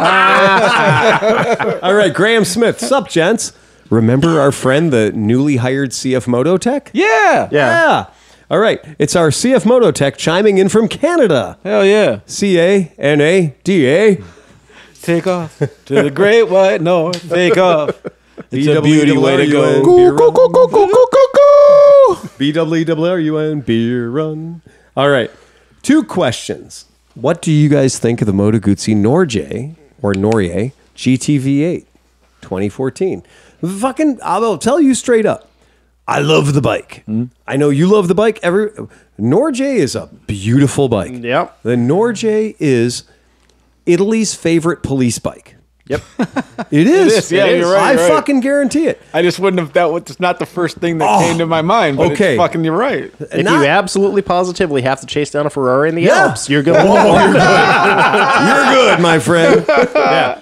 Every R1100 RTP, you're like, oh, okay. Oh yeah. Here comes a Norje. Okay. I had a Norje, and it was in law enforcement white. Oh yeah. With the detachable hard bags, and I was on my schlep back in the day when They're not magical. when my shop was in Mentor, if you're not from Ohio, and I lived in Avon Lake, and it's a goddamn solid 75-mile burn, 75-mile-an-hour burn, and I left my house. On the worst highway ever. It's just straight, right? And so I was motoring about, as I do. I had just come through Dead Man's Curve, as you do. And at exiting Dead Man's Curve, a fella next to me showed up on something that I would like to call a V-twin powered sport bike. It was red, so I'm pretty sure I know where it came from. And it made the noise, and he went past me. And because I was going to work, I had the windshield in the up position, and I was what they call sport touring, right? I was sitting upright. I had on something resembling a bell staff jacket. It may have even been waxed, right? And I was like, okay. And the guy rolls past me, and I might have been going 80-ish. We went back and forth until I was going, no shit, 135 miles an hour. But unlike him, I was sitting upright in extreme comfort listening to NPR. And Checking your coffee if you could sip it yet. And he was in maximum attack mode, right? On whatever, Desmodronic powered thing he was on. And when this went on for some while, and he decided that it wasn't worth it. But I decided, fuck it. If there's not a helicopter behind me now, there probably won't be one with any time soon, so I'm just going to rub it in.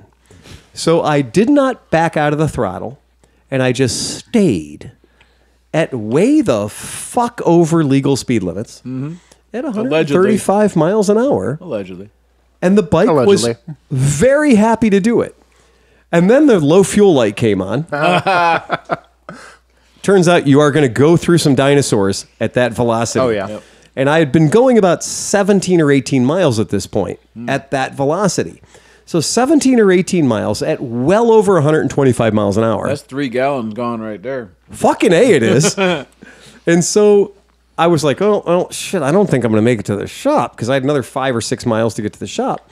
And so I was like, maybe I better pull over. I have been going through it, and I haven't really been looking at the gas gauge. So rather than run out of gas on the way to the shop, I should probably pull off at this exit and get some gas. And so as I made the right and I leaned the motorcycle over to exit the ramp, the motor stopped running. Oh, shit. Because now, I'm in third gear and I'm leaned over to the right. What did you do? And the motor quit running. Now, my immediate response was, oh, I cooked it. like going 135 miles an hour for over 10 miles, all the oil escaped through the tailpipe. Because that happens on motorcycles. And now that I'm slowed down and all the oil's gone back to places it's not running at maximum pressure, there's not enough oil to go to the lubrication parts, because that happens. When you take away half of the engine's oil pressure, if you only have half as much oil as you're supposed to, some of the parts that are supposed to get oiled don't get oiled, and that's when motors seize. And when people say, like, I was going 100 and I wasn't having a problem, but I slowed down to 50, the motor seized. Yes. That's how it works. So I made the turn, and the motor quit. And fortunately, I looked up, and the light was a very stale red. And I just fucking rolled through the intersection to the gas station. And I rolled through the intersection, gave it a quick look both ways, rolled through the intersection to the gas station, pulled in the gas station, opened up the gas tank, and like the ghosts of Gas Pass escaped from my gas tank because I was, in fact, at the bottom of a Moto Guzzi Norge's gas tank, which I thought there was no bottom to a Moto Guzzi Norge's gas tank because they have a lot of gas. And so I'm sitting there and I'm putting all the gasoline into the Moto Guzzi and, 87 octane because I only want the best. Because that's all I ever put in my bikes. Right. The dude pulls up on the Ducati. He's like, what the fuck? And I went, and he goes, I've never seen a BMW go that fast. And I went, it's not a BMW. Right. And he goes, yes, it is. And I went, no, it fucking says Moto Guzzi on the gas tank. And the cylinders are wrong. And he goes, Did the cylinders look and he droopy? goes, Moto what? Oh, yeah. He rides a Ducati and he Yeah. does not acknowledge the existence of a brand called Moto Guzzi. Yep. And I wanted to punch his fucking Italian ticket right there. But I put the rest of the 7.5 gallons of gas in my bike, right? And you could just hear the heat coming out of it. Like my gas was going in acting Was as it a ticking? supplement. Oh, a Moto Guzzi 1200 is not an overly cooled machine. No, there's no extra cooling happening there. It's all just God's cooling. And you know what? I put that gas in, and that gas was just absorbing all the heat out of the motor, and and there's noises coming from a catalytic converter in the back somewhere. Yeah. And it was great. And the dude's like, that's a really fast motorcycle. And I was like, well, I know yours is faster. And he goes, I wasn't willing to find out. Because there's that idea, and it's like 135 is 135, and I've done 185. That's because every mile over 120, a Ducati requires $2,000 worth of maintenance. You know what you reminded me of? Fuck, man. You know how you described yourself sitting upright? Yeah. How is the only way to sit on a BV 500? Because There is no sport mode. No, but when I passed that dude that one morning on a Harley, There and he is only couldn't- one mode. when he was ergonomically correct. right? And you look like It's a perfect posture. Well, you look like a sign, You like a look scooterist, like you literally look like an animation, Yeah. like a drawing. a drawing of a scooterist. You're like, "Ugh." But anyways, I Same way passed. with the Norge. I passed that guy on the Yeah. fucking on the Sportster, Yeah. in all the tucks, Yeah. But I was in BV 500, BV like 500 mode. Ahoy! And that was, remember I told the story, and I got to the stoplight. He was like, "What is that?" And I was like, "A thing." He goes, "Why would you get a scooter?" And it's look, because I'm like, "I'm gay, dude." Get with the program, man. It was so good. I have when I got the Norrie back to gonna the get shop. letters. I got the Norrie back to the shop. I was kind of like, man, you know what? Like, I'd always been the guy. I like the Grezzo. I like the Grezzo. I've never fallen for the Norge. I just never, ever, the Norge never appealed to me because it's all plastic. It looks like an overgrown PC800. Yeah. Right? It looks like a BMW 1100 RTP. Very much right? so. It does. But at that moment, I was like, I finally figured it out. If you need to chase a Ferrari across all of Europe, you need a fucking Norge. Did you do like the blue and yellow like checkerboard board thing on the back? I mean, or green and yellow? God is my witness. This is not a bike that I owned. Oh, okay. This is a bike that I was servicing. Gotcha. And I was doing an extended test drive on. Hopefully the dude's not listening. He's like, Statute of limitations is long gone by. Right. Yeah. I did have a tick after that. I don't Yeah, know. it was fine. The valves seemed a little loose. It was fine. No, we did the valves after that. But I will tell you, that's nice. Like that bike had 24,000 miles on it. Oh, yeah. It was well broken in. And now it was speed tested. Yeah. Including the tires, right? So it was straight up okay. You are really a solid guy. You go out of your way. You go to the next level to make sure people are satisfied. I got pulled over in Lakewood for 118 miles an hour. Yeah. And I told the guy, I was like, look, the guy who brought this into my shop complained of a death wobble at 110, Just trying to service it. and he's a cop. Ah. So what am I supposed to do? Right. He complains about a death wobble at 110, and he's one of yours. Right. So am I supposed to not drive it at 110? Right. What happened? I got a ticket.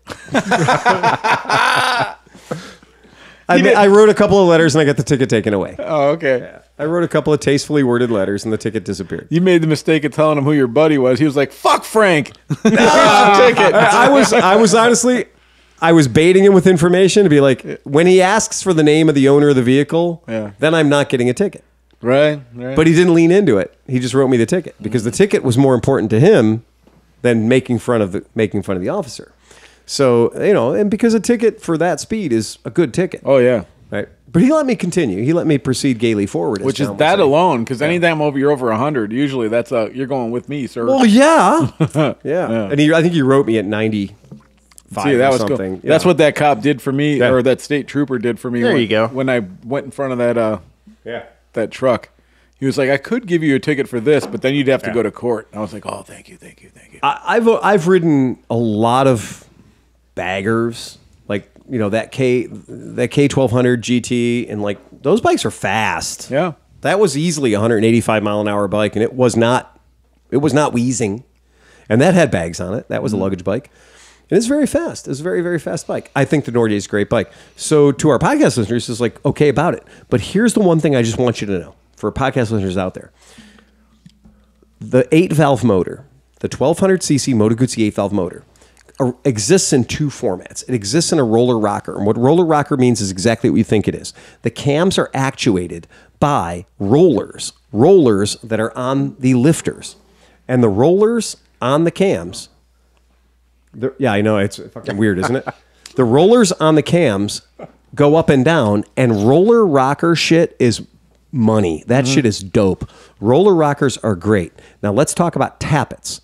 Not so much. So flat tappets, no bueno. So it turns out that on the flat tappet motors, so a lot of these earlier 8-valve motors in the Moto Guzzi V12 had flat tappets. And what they did is they had these hilarious little, adorable little push rods that were about an inch long.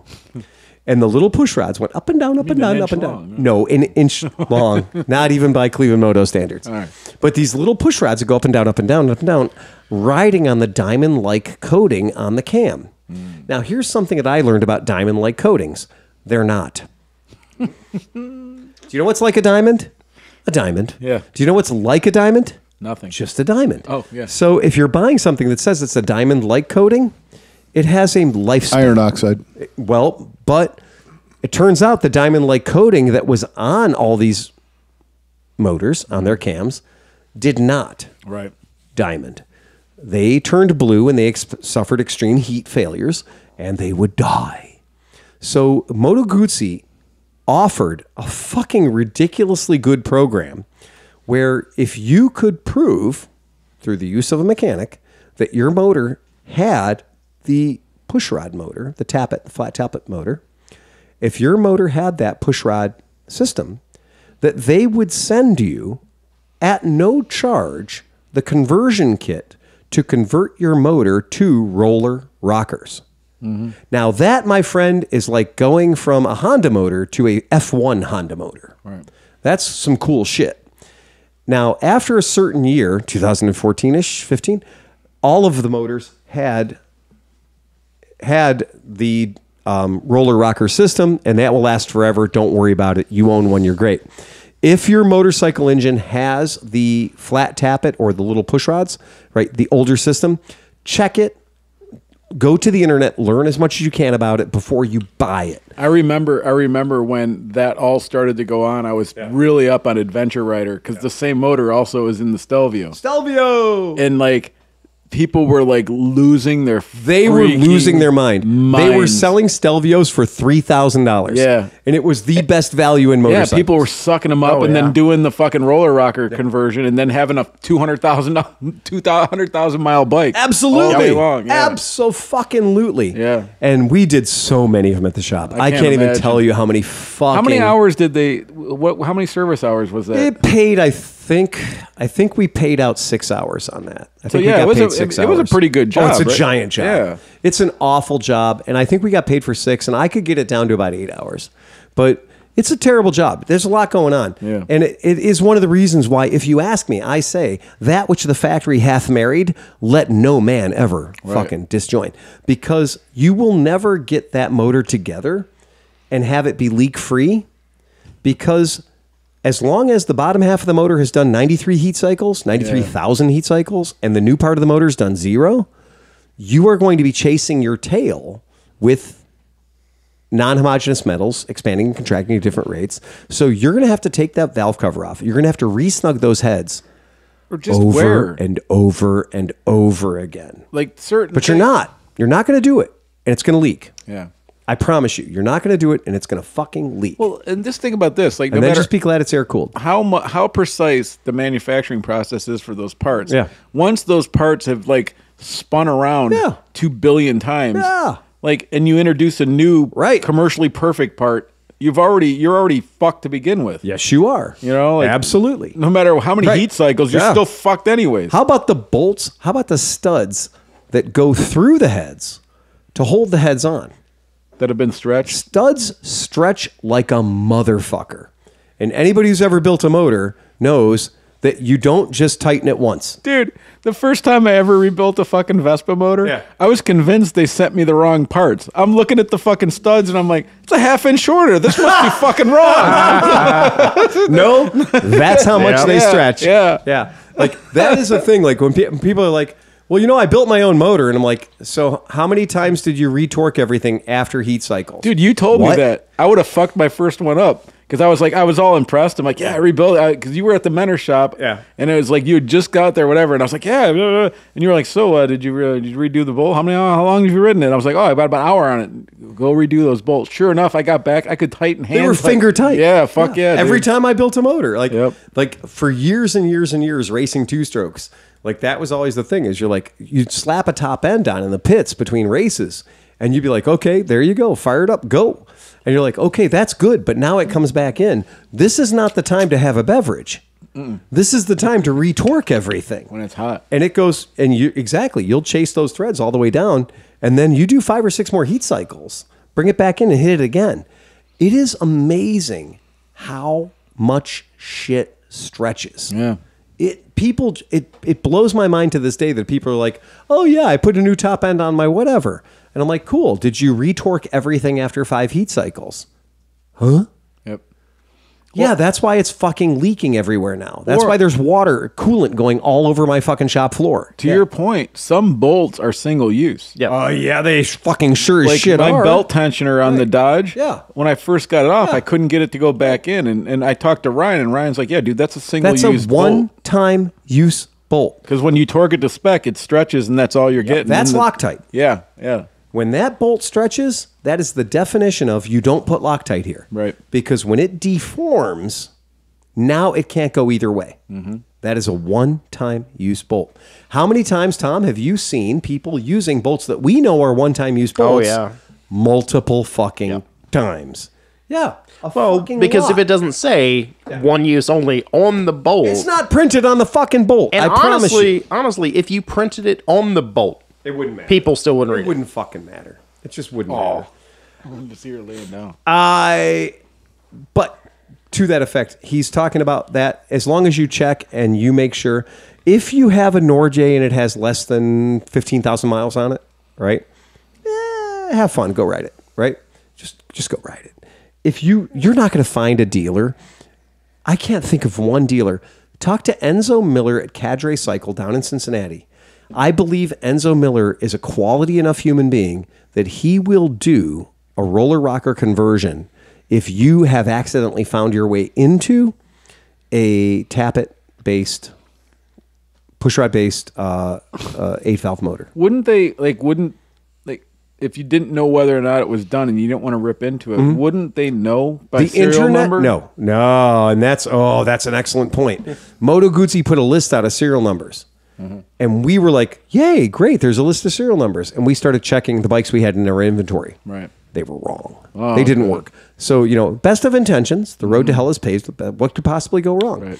Right. Here's what went wrong. They were wrong. So guys were like, we had situations where Moto Guzzi was like, I'm denying the warranty claim.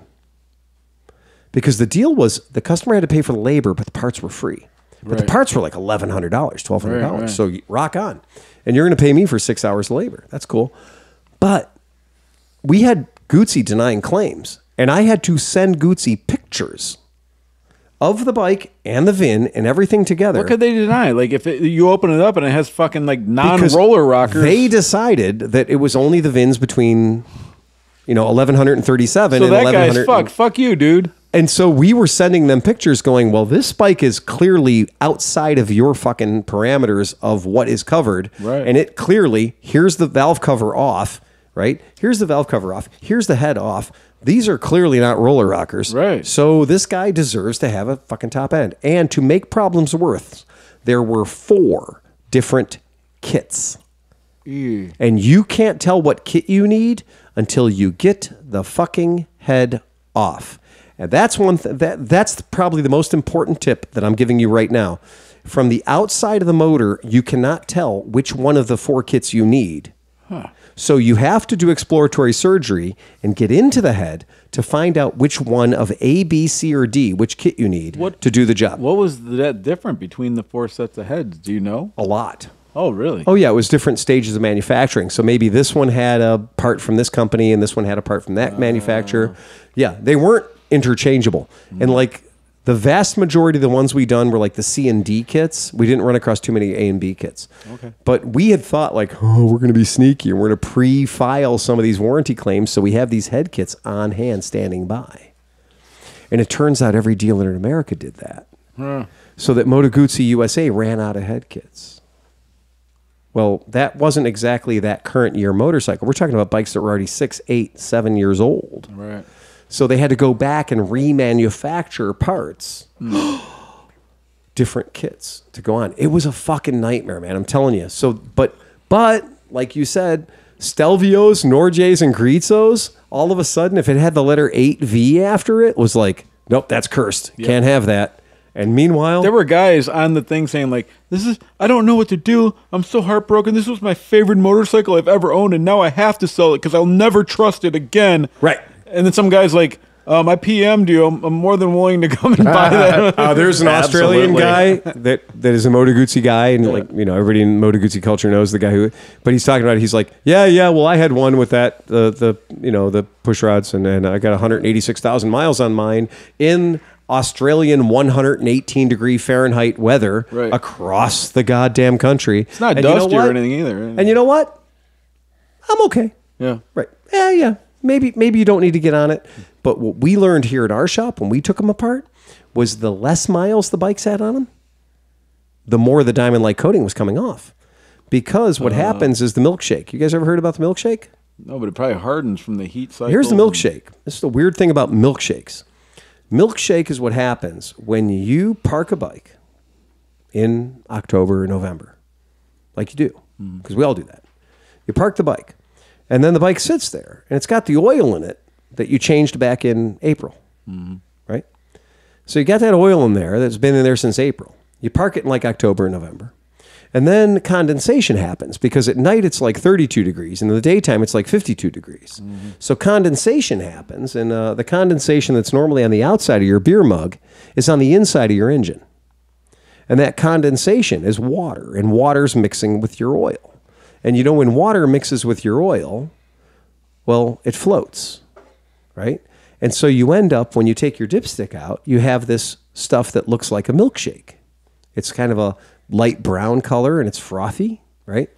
Well, now the problem is, if you run a motorcycle long enough, it'll cook all that milkshake out of there, right?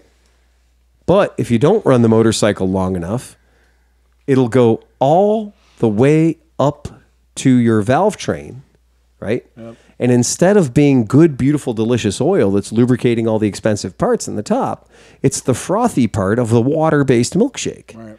And turns out water is a fucking shit lubricant. And that's what takes the diamond-like coating off the cams. So in bikes that we found here in America that were like a 8-year-old bike, but it only had like 4,000 miles on it, but it had changed oil every 3,000 miles, which means in 8 years it had 2 oil changes. Mm-hmm. We were seeing milkshake. We were draining the oil out of these bikes, and there was a goddamn inch of water on the top of the oil. Well, guess what? Those are the bikes that failed. The guy in Australia that's put fucking 12,000, 14,000 miles a year on his bike, no milkshake. The other thing that contributes to that is firing it up for short periods of time. Yeah. One of the worst things ever. I just, I started it up, I let it run for 5 minutes, and I shut it off. I just wanted to make sure it was running, Probably. You didn't throw it into a heat cycle and evaporate all that water out of the oil. Right. If you're going to start it and not run it for 30 minutes in the wintertime, don't do it. Don't fucking start it. I'd rather see you leave it in Jay Leno stasis condition, right, than to fire it up for 5 or 10 minutes, because John's exactly right. All you're doing is adding more. There at Summit we had this guy come in. They were doing it was a live stream, so I was just a camera guy, but I got to hear what they were talking about. And this guy was like, he's a vintage car collector, like high end, super high end, like Jaguars and shit like that, right? Mm-hmm.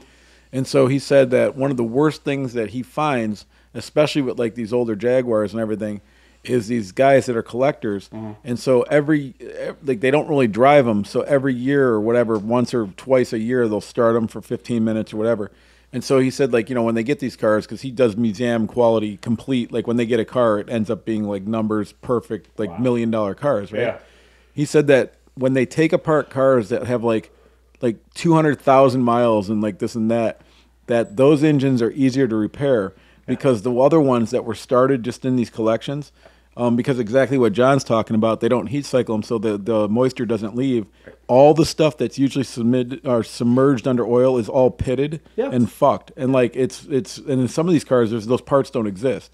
And so like now, and then to the point that once it starts to get pitted, it compromises the integrity of the actual metal because now shit's sneaking into all the porous sections and stuff. I mean, when you start your car up and you see the water dripping out of the tailpipe, well, guess what? A lot of that's also in the bottom end of your motor. You got blow by, you got all kinds of stuff. Your mating surfaces in your engine.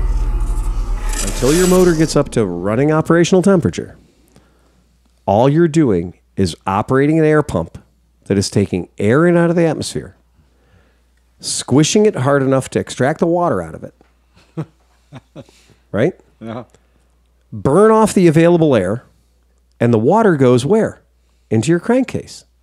Well, there's a reason why usually your operating temperature is above 212 degrees. Exactly. Because once you get up to all the bad shit. Once you get up to 240 degrees or 250 degrees, you're evaporating. All the water is evaporating out of the motor. Yep.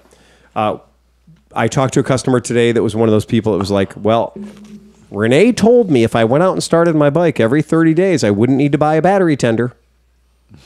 No. Renee said, if you don't buy a battery tender, you're going to have to go out and start your bike every 30 days and run it for 30 minutes whilst stroking the throttle. Yep. Right. You only heard the part of the story you wanted to hear. Yep. But because you didn't want to buy a $48 battery tender, you now have a dead battery, a motor full of water, right? It will not start. And I assure you, when we do drop the oil out of it, it's going to have 4 fucking ounces of water in it. And that means that your cam is going to be rusty, your valve's going to be rusty, shit's not going to be moving the way the shit should be moving, and it's ultimately going to be an ugly situation. Because you chose to hear, Renee told me to go out and start my bike every 30 days. That's not how you do it. That's just not how you do it. You run a fucking motor until the steam, until what's coming out the tailpipe is fucking clear, and you know based on your watch that you've gotten at least 30 minutes on this motor of stroking it up and down through the rev range. Then you've cooked the motor enough to be like, okay, at least that oil that's in there doesn't have any more shit in it. Right. So you're fine. You're absolutely fine. That's how you do it. Nothing wrong with that. No, not that hard. No, it's really not that fucking hard. But yet, every time I start up a customer's bike and it's a mosquito fogger in my shop for fucking 15 minutes, guess what I know? Yeah. I know they've been out there like, well, I think I'm just going to go out and start my bike today. Yeah. And they start their bike for exactly fucking 5 minutes. Yeah. Here's the other thing, too. This is a pretty simple thing. Yeah. It doesn't matter how much preparation you did or didn't do, but in the spring when you go to start your bike, open your gas tank and flash a flashlight down in it and see if the gas looks like gas. Or if it... No, I'm serious. Because here's the thing.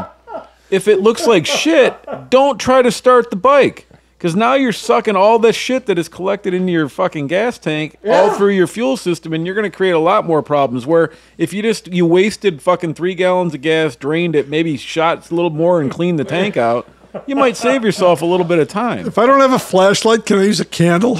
Yeah, definitely a lighter. Fuel tank with torch. Yes. Yes. Yeah. If you're looking at the Haynes manual, inspect fuel tank with torch. Yeah. The British listeners are going to get a big kick out of that. Yeah. That's a real thing. They were not aware that we're stupid and had to come up with like a whole fucking flashlight name. Because we're special. Yeah. Because we're special. We were the special kids. We were exactly. Like, think about it. They got it right though. It's just an upgraded torch. Oh yeah, clearly. Yeah. When you need to light a fire, a torch will do. Yeah. Right. Exactly. Hey, John. The long and short of it is, yeah. That's cool. I mean, maintain your shit. That's a really good deal. The dude who sent us the message about that whole like I'm going out to get the Vaseline to keep my Harley Davidson from rusting. Oh yeah. After railing the guy's wife, the guy that sent that to our podcast literally as a Patreon after Chris had told the joke. No, I told you told the joke? You told the joke? Then Chris told a better joke that was much shorter. So he said, it's as old as the found on the road dead joke. Oh yeah. Yeah. And that's the one where the cop comes across the girl who's, naked on the side of the road, and she has a motorcycle helmet covering her privates. And says that, well, I don't know how she got the entire biker up in there, but yeah. Oh. So, yeah. Ouch. So more about, going on. We have got probably coming up for us here in town. We are in a state of, we have 2 more major events. We have the Distinguished Gentleman's Ride coming up. When's that? That is going to be in May. Oh my goodness. Right, exactly. So we have the DGR ride coming up in May. And then it's straight into heavy-duty preparations for Mid-Ohio. Yeah. And I know that we were all talking before the podcast started about, like, we got all these bikes we got to sell. Yeah. And we do have all these bikes we got to sell. There's a shit ton of bikes we got to sell.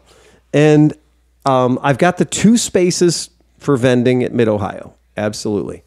We're going to be doing all the normal shenanigans that we do for Distinguished Gentleman's Ride, because we've been doing this for 12 years and we love it and it's a lot of fun. But now we got Sean Noel helping us. Yeah. So he's going to rub his influence on it, and it'll be even better, because that's good. Because I've been doing it for a very long time, and I'm glad to have some new blood getting involved. So I got herpetitis on my phone because of what we were talking about. That showed up in my Facebook. There you Don't go. ever talk about things with your phone near you, because that will happen. That was the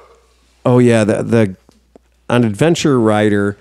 One of my pet peeves, you guys have all heard before. Cycle World Magazine, Adventure Rider, these things that are like, we're hanging on to the idea of journalism.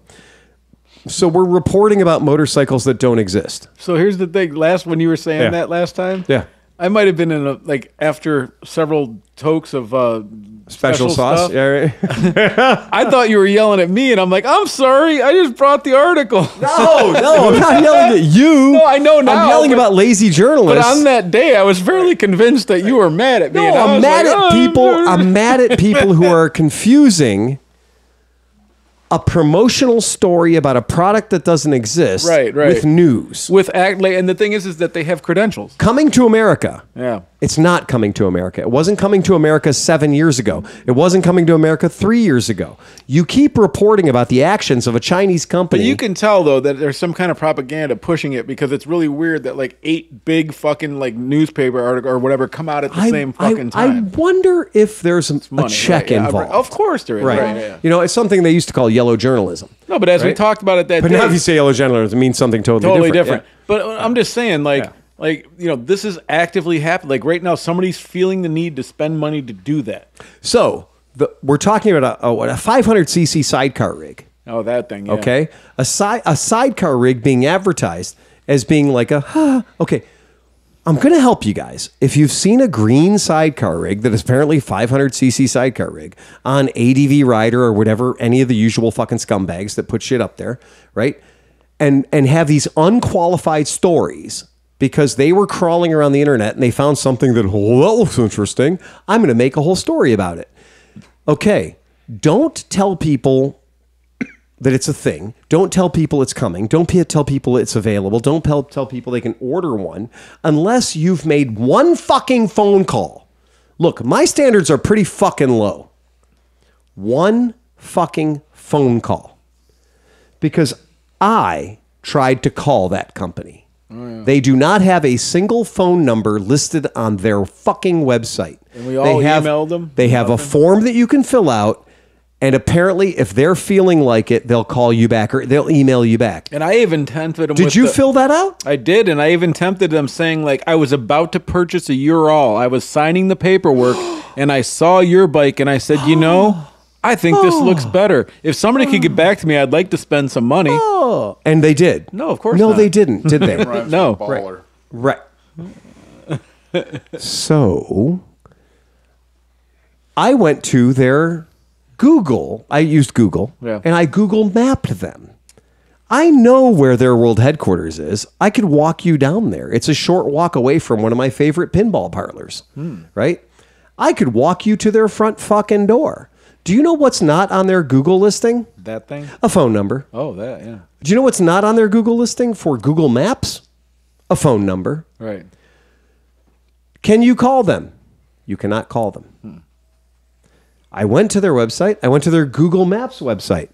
It is angry customer after angry customer after angry customer. These people will not call me back. Oh, they added a adventure bike since last week. Oh, I look at what's that? Promise you the mutiny, right? That's been there for a while. Oh, but anyway, but here's the thing. I have asked a number of people, because if you don't think being a motorcycle shop in Cleveland, Ohio, did I mention I have the word Cleveland in the name of my shop? Oh, yeah. And I mentioned you're selling bikes now. My name is ClevelandMoto. Yeah. I have had people calling me about this particular company for going on 18 years. Oh. Okay? And they're calling me, asking me when they can put their deposit in to buy that sidecar rig. And what I tell them is, contact the manufacturer. I'm very diplomatic. Contact the manufacturer. But then they contact me back because, you see, I have a phone and I pick it up. And my phone number's on my website. Oh, look, you can become a dealer. Oh, of course you can. I have a phone number on my Google Maps page. Mm-hmm. I have an email address, and I answer them, as many of you know. Now, here's the weird fucking thing. People are calling me saying, I tried to order one of these, and nobody will call me back. Well, why the fuck are you calling me? Here's your hat, sir. Proceed to fucking it. I'll put a hole in it for you for free. All right? So here's the point. If you're a journalist, stop reporting on shit people can't buy. but it's the new electric 500. It's going to have a 500-mile range and a 300-mile-an-hour top speed. Great. Can I buy it? Then shut the fuck up. Right. Go report on something that exists. Report on a graduating licensing program. Report on Moto Go, teaching children how to work on motorcycles. Report on all kinds of cool shit that exists in the world that you're not reporting on because you're going for some low-hanging bullshit fruit about the latest fake fucking monkey bike or fake fucking Chinese Honda Hunter Cub or the fake fucking Honda Grom or the fake whatever Chinese shit that but is only sold in one neighborhood in Malaysia. Right? And has no intentions of ever being DOT or NHTSA approved. Because until it's DOT and NHTSA approved, you might as well be talking about the Easter Bunny fighting a fucking unicorn. Because neither one of them goddamn exist. I'm so fucking sick of everybody saying it's motorcycle journalism when it's not. It's bullshit propaganda. Arguing about shit that doesn't exist. Right. Is a waste of everybody's fucking time. And publishing stories about shit that doesn't exist tells me that I am now going to associate your name as a journalist with a fountain, a spewing fountain of bullshit. And if I ever meet you at a trade show, I'm going to say, oh, it's you. I read your article, or articles, plural, about motorcycles that nobody can fucking buy and don't have a distributor to associate. When somebody says coming to America and you don't tell me the name of the distributor who's bringing it in, fuck you. You know what I find interesting about some of these photos? Yeah. Look at the sign behind that rider. Yeah, it is not in English. That's not in Cleveland. No, it's I can not in guarantee Cleveland. you. I can assure you that sign does not exist in English. You haven't been to Ruma? And Ruma House of Noodle? Oh, by the way. When I look at this person riding that motorcycle that says Cleveland on it, yeah, she's not in Cleveland. Did you notice that the exhaust on that is a parallel twin going into a parallel twin exhaust? Yeah. That's not what that motorcycle is. That Cleveland logo on the tank is photoshopped. Okay. They're putting their logo using Photoshop onto a motorcycle that they are not even slightly remotely off. You're right. That's Cleveland right there. But No. The background is Cleveland. Yeah. Okay. I'll give you that. But not to get into too fucking fine a point on it, but that's the same motorcycle that we saw not one but two of them crack the rear axles on. Well, and that one at 35 miles an hour. It's pretty interesting that the one that they have up there for like $7,000 is on Marketplace for $2,300 for the last 14 months, sold by the company itself. Yeah. And it says prototype. Yeah. The license plates. We've never had a 3-inch wide or 3-inch tall, 12-inch wide license plate in Cleveland on the front of a motorcycle. You see what I'm saying? In the history of our life, right? So the point is, this is all bullshit. So the point is, just wait for the Triumph because it looks better and actually has a distribution network. Right. You can buy it. You can buy a Street Triumph. 400. Right. You can buy a Street 400 for almost no money. Exactly. Why would you buy this That's garbage? pictures of the bike from where it was originally built. That's the point. The point is they're trying to claim that this particular motorcycle is built in Cleveland. I'm pretty sure they're not exporting them to the country. Any one of our podcast listeners at the $300 level, if you're a podcast listener at the $300 level, I will take you to this place and we will knock on the door. Nobody will answer. I will lift you up so you can look in the windows, and you will see the factory that is not a factory, that is building these motorcycles in Cleveland, that isn't building these motorcycles in Cleveland, yet has managed to get the attention of every press outlet in the city of Cleveland to say how they're going to bring 1,000 jobs to Cleveland, building these bikes in Cleveland. They have never employed in their factory, which by the way, my shop is bigger than their factory, that their factory has never employed more than 8 or 12 people that I'm aware of. Right. And they've never done more than open up a box and take the parts out of a box and put them into the parts from another box and then send it out. Right? That's not a factory. That's not made in Cleveland. That is Etsy assembled by your grandma, right? Of miscellaneous components and now sold as being one unitized And here's thing. the crazy part. Yeah. And so besides all the bullshit magazines that we talked about, Right.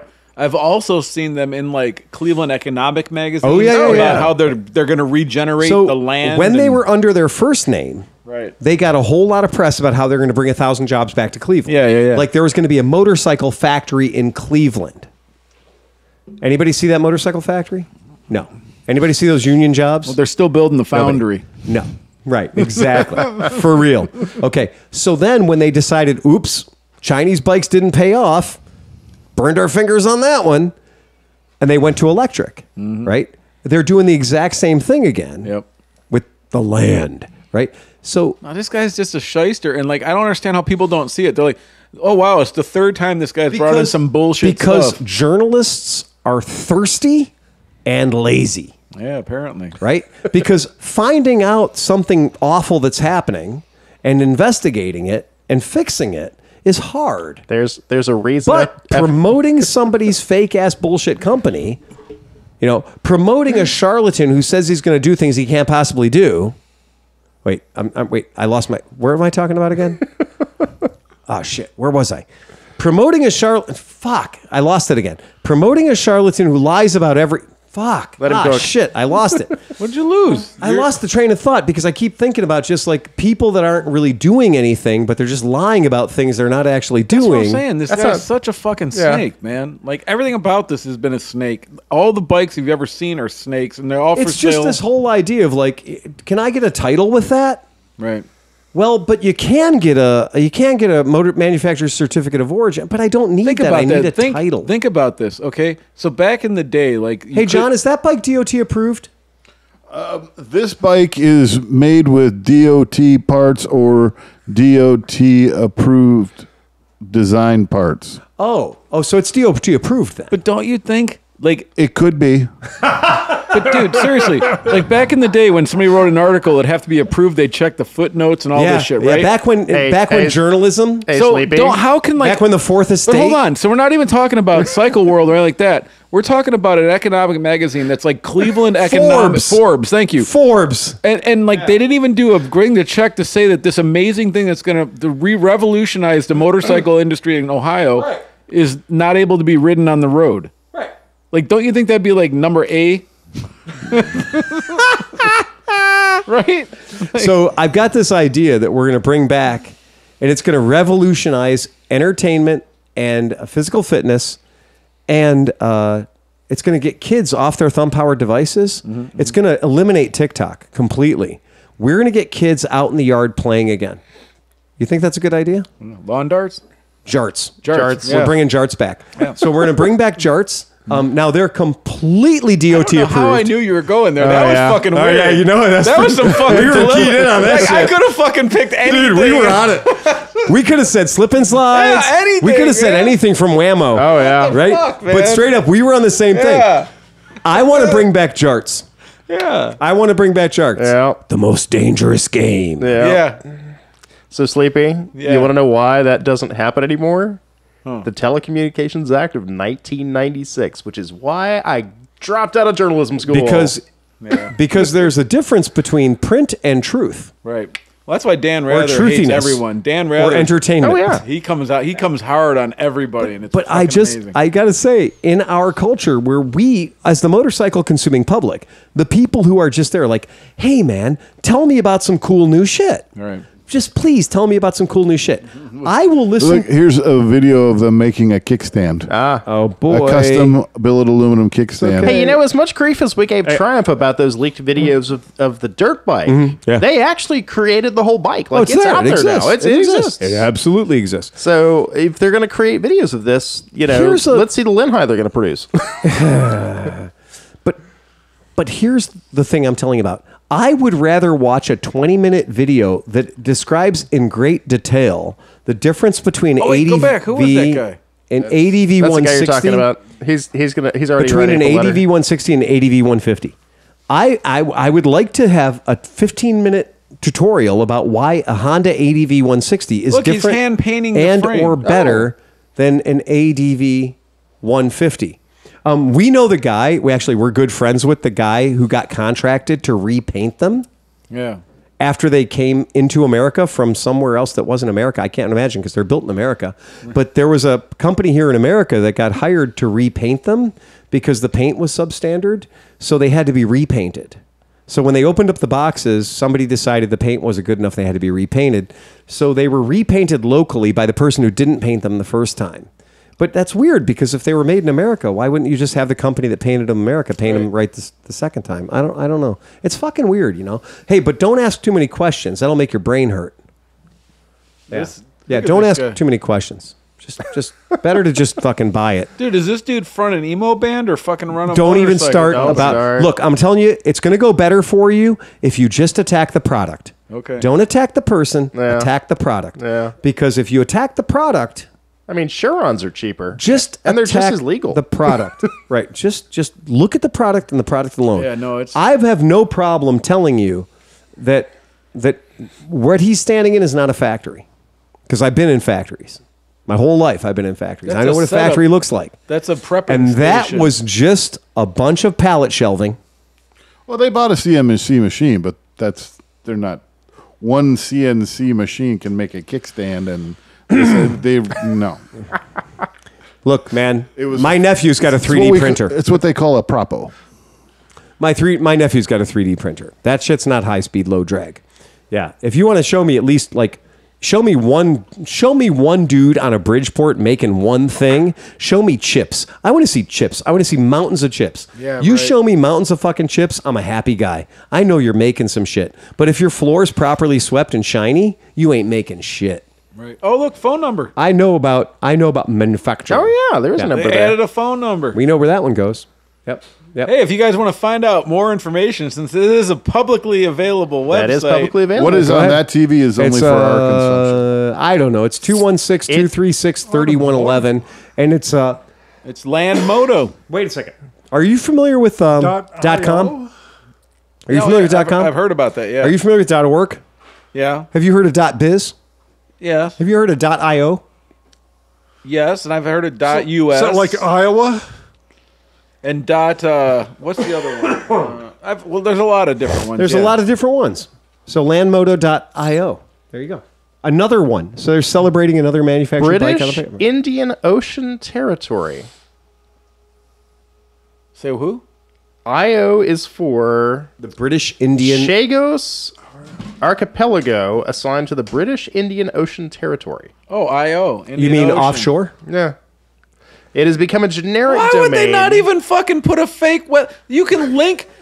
Like, come on, Dan. You know this better than anybody. You could fuck. I am fucking website illiterate, I and I can would tell you. know how to fucking buy a website Yeah. and redirect a link. I got a bunch of them. It's not even hard to do. I got a bunch of them. It's real easy to do. Yeah. Oh my Yeah. god! I man. promise you guys this. I'm just saying, if you're listening to this podcast for the very first time and you want to know what gets our fucking ire up, Yeah, right. right? It's shit in one hand and wish in the other. Well, you know right? what? The motorcycle industry is it's a pretty hard place to get loyalty, and to see charlatans like this fuck over people that It you is. know, Well, like it's- if this is going to be your first motorcycle experience and it's some douchebag fucking thing that doesn't work, Right. We're not going to see them later on riding anything else. Like this, Right. they might be done, Right. and it's because of Yeah. this fucking schemer. And it's because we know people here that gave money, that spent money. Those aren't the real people getting screwed. Right. I worked for a plastics company, and that plastics company did make some cool stuff, but it was never, ever going to be profitable. The way that company survived and the way the people who were making money from that company got paid was for new investment, capital sucking in. Yeah. It was perpetual, like, hey, we have this proprietary thing and we have this new thing. And you know what? You really want to get bought in here because we're doing this in mold coating and this is going to revolutionize the industry. You get it on the ground floor IPO. and, you know, Yeah.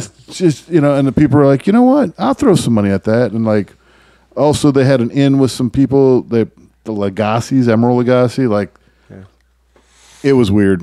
One of the people that was going to invest in this, because he thought this was a great business opportunity because the article it was in Forbes Cleveland, Yeah. came into my shop and he's like, "Oh, I'm really excited because it's going to be great. Have you guys started? When are you guys going to start carrying these? Why don't you carry these yet? Why do you only carry zero electric motorcycles?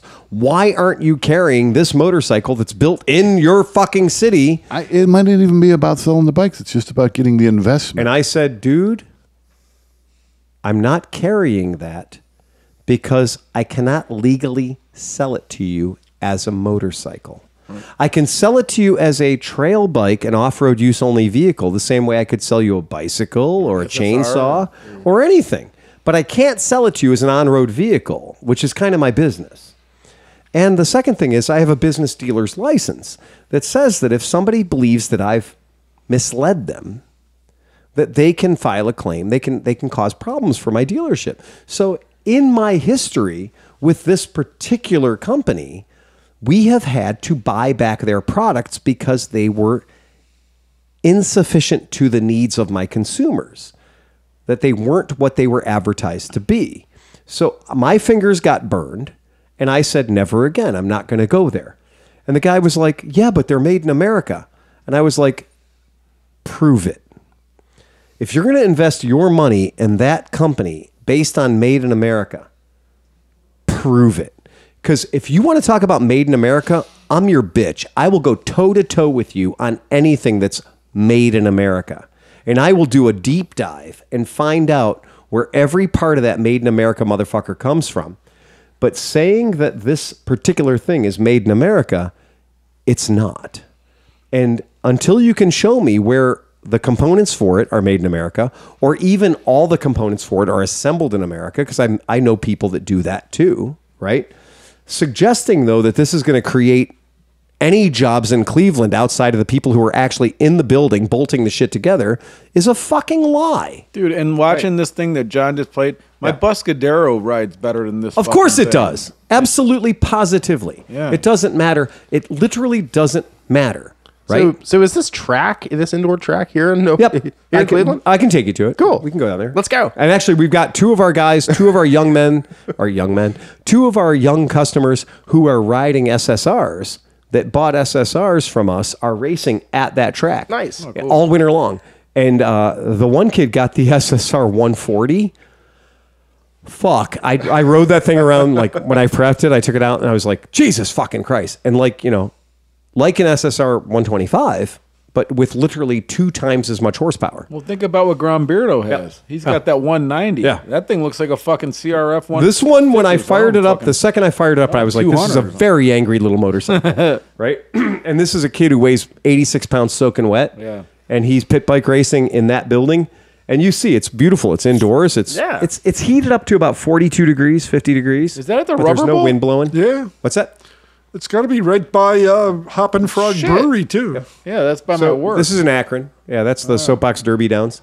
So the point being, for the podcast listeners at home who can't see the shit that's going on the screen right now because they're pointing the wrong way, they don't get to see the shit. The point is very simple. If somebody's offering you something that sounds too good to be true, take 5 fucking minutes and investigate it. I'm going to promise you that the level of sophistication in charlatanism and scams in the United States is so weak. The game is so fucking weak. Hey, Tom, where are Doc Marten boots made? Well, once they moved to China. Today, where are Doc Marten boots China. made? Okay, thank you. Hey, John, where's the average American Where's the flag? Buick Envision made? Where's the the Buick made? Envision? You know, the Buick is actually one of I think the biggest car brand in China. Yep. And It since is like the most popular and since most desirable. Since like 1997. Yep. A lot of Buicks, these Buick SUVs and stuff, are made in China. Yeah, I think they're they may or may not be part GM. of It's a GM thing. in China. Geely GM. Yeah. Yeah. Yeah. Well, I was kind of blown away. I was like, It's fucking shocking. you know, the other thing too is that we have about 3 plants in this country that can smelt aluminum. Mm-hmm. I was reading up on it. Elko is still doing it, but we're almost to the point where not only have we lost all the manufacturing, we've lost even the basic production. I mean, like we're if you go back 100 years, if you wanted aluminum, it only came from one place. Yeah. Ford is building a $11 billion plant in Bowling Green to build the next generation hybrids and batteries because the Chips Act a couple of years ago. You know what's... But it has taken them. I've been by there 3 times now over the past 5 years. It has taken them that long to clear the land and put a structure in place. Benelli is owned by a Chinese company. Yeah. Right? So, I don't care how many vowels are in the name. I don't care about the story about, like, if you drink bourbon, you know about Suntory. Yep. Right? I assure you, if you spend more than 5 minutes looking, you'll be able to find it pretty easily. Yeah. You'll be able to find it pretty quickly. Don't let somebody sell you a bill of goods. That's what I hope it comes down to. There's a phrase I've used several times with several different people on my travels. American companies only make money. Yeah. They don't make a product. Yeah, it's just, They make money. And they've offshored to make sure they're still making everything money. else. Right. The only thing they make is money. The only thing they want to make is money. So did you guys hear about the Toyota thing? So obviously Toyota's not going full bore into electric vehicles. That's right. And they have their thing. It's called the 1-6-90 rule. Yeah, I sent that out. Yeah, it's really pretty interesting. Lay it on me. So basically, they say that one completely electric car is equal to 6 plug-in hybrids, which is equal to 90 just hybrids. Okay. Wow. And then after, what is it? After like 10 years or something, the 90 hybrids over their life. I'm sorry, the 90 hybrids over their lifetime is 37 times greater. Or It's 37 times less carbon than one electric vehicle. So for the raw materials that go into one all-electric vehicle, you'd be way better off just building turning every car into a hybrid. And I believe that if you're an American car enthusiast and you have a Kid Rock flag in the back of your Chevy, your dog squatted piece of shit Chevy truck, right, okay, or your Cadillac, you'll know that right now the most desirable trucks in America have a hybrid powertrain. Yep. Just think of it. When it breaks down, you can still drive it home on electric. So the most desirable trucks in the United States market right now do not have 1,100 pounds of batteries underneath them. No. They have one relatively small battery in addition to the 12-volt battery that owns the car. And everyone's decided that that's the secret sauce to get you to a 32 mile per gallon Escalade. Yeah. Which then satisfies the EPA General Standards rule. Right. That makes sure that the manufacturer is putting out an average vehicle miles per gallon rating that keeps them with the compliant area. Because the old way was, if your truck is poorly fuel efficient, you make it bigger. And there's a volumetric equivalency between the size of the vehicle, its height, its weight, its length, its mass, its overall size, that says if your vehicle only gets 20 miles per gallon, it must be at least this tall, this wide, this big, to accommodate this many cubic feet of space. And that's why you see trucks that have hoods that are 6 fucking feet tall. And that's why you see things like my fucking F-150 that are like, if you open the hood, I could fit all of us under the hood. And there's also a 5.0 liter V8 motor in there. There's a bunch of dead space that nobody's using for anything other than to fill up a void that says it has to be this big to get the EPA rating, because it is a scale that is saying if your vehicle gets 20 mpg, it must occupy 7,000 cubic feet of space, whatever it is. That's a silly way to make the laws. It is really a silly way to make the laws, especially when I know, since I spent like 1 day in an aerodynamic class, that if I took my truck and I did 4 things to it aerodynamically, there's a guy who does on the internet. He takes a brand new F-150 truck and he makes 4 or 5 modifications to it that you can do with cardboard. And he takes it from 20 mpg to 29 mpg. That's an appreciable difference in the amount of money I'm spending on my vehicle per year. And he can do that with cardboard. But that violates the whole rule of the mass of the external shape of the vehicle. There is some... Oh, go ahead, Tim. I was going to say, because Sleepy, your Dodge Ram, is a perfect example of a truck that was actually built fairly well aerodynamically because they have not changed that design. I used to rent constantly. I used to rent the big Dodge Ram 4-door truck to go to Barber and back. And We drive all my know stuff. it, yeah. And it has like an 8-speed ZF transmission that gets almost 30 miles a gallon with a trailer hauling flat out. Not mine. Not his. Not yours. No, Not mine. Yours the Right, old one. right. No. Because this thing literally has an 8-speed. I rented one last year with 8-speed an Dial-O-Matic. 8-speed. My truck now has a 10-speed. Yeah. And my truck will pull 20 if I drive like my foot is connected to my wallet. And that Silverado that just rented only averaged about 14. Yeah, mine gets 13.5 right now in the cold weather. So there's no 30, and it's Last year I rented run. a brand new Dodge truck. and that's with a brand new motor. Yeah. So I rented a brand new Dodge truck last year that had about 5,000 miles on it. Yeah. And the best I could get it to pull was 21 I was getting 23, 25. with nothing in it. 21 was about its game. But you turn that into a hybrid. You put a very small hybrid system in there, which Toyota's done actually pretty well. You talk small hybrid system. Small hybrid system. There was a whole plan. It was like, look, we're going to go 42 volt system. The truck is going to be all 42 volt. All the electronics on the truck is going to be 42 volt. Right. We're going to have a sizable 42 volt battery. That's going to be hooked to a controller. The starter isn't going to have a spray. It's going to be run all the time. There'll be a DC to It's going to be DC a cog converter. belt from the starter to the motor. Yeah. So that's going to spin. It's either going to make electricity or it's going to start the motor or add power. It's just going to, Yeah. and that's all it does. You mean it's a sim- starterator? It's a starter. Starterator. It's the simplest way easiest, most reliable way you could make a hybrid, and it's called a Dodge Ram E-Tech motor. Exactly. Yeah. An E-Tech So motor. Already exists. I It thought does. of a good like $6,000 modification. I could probably get about 35 miles to the gallon on my truck. It's Bullshit. It's called the Scoot Bread. So what you do is you sell me a BV400.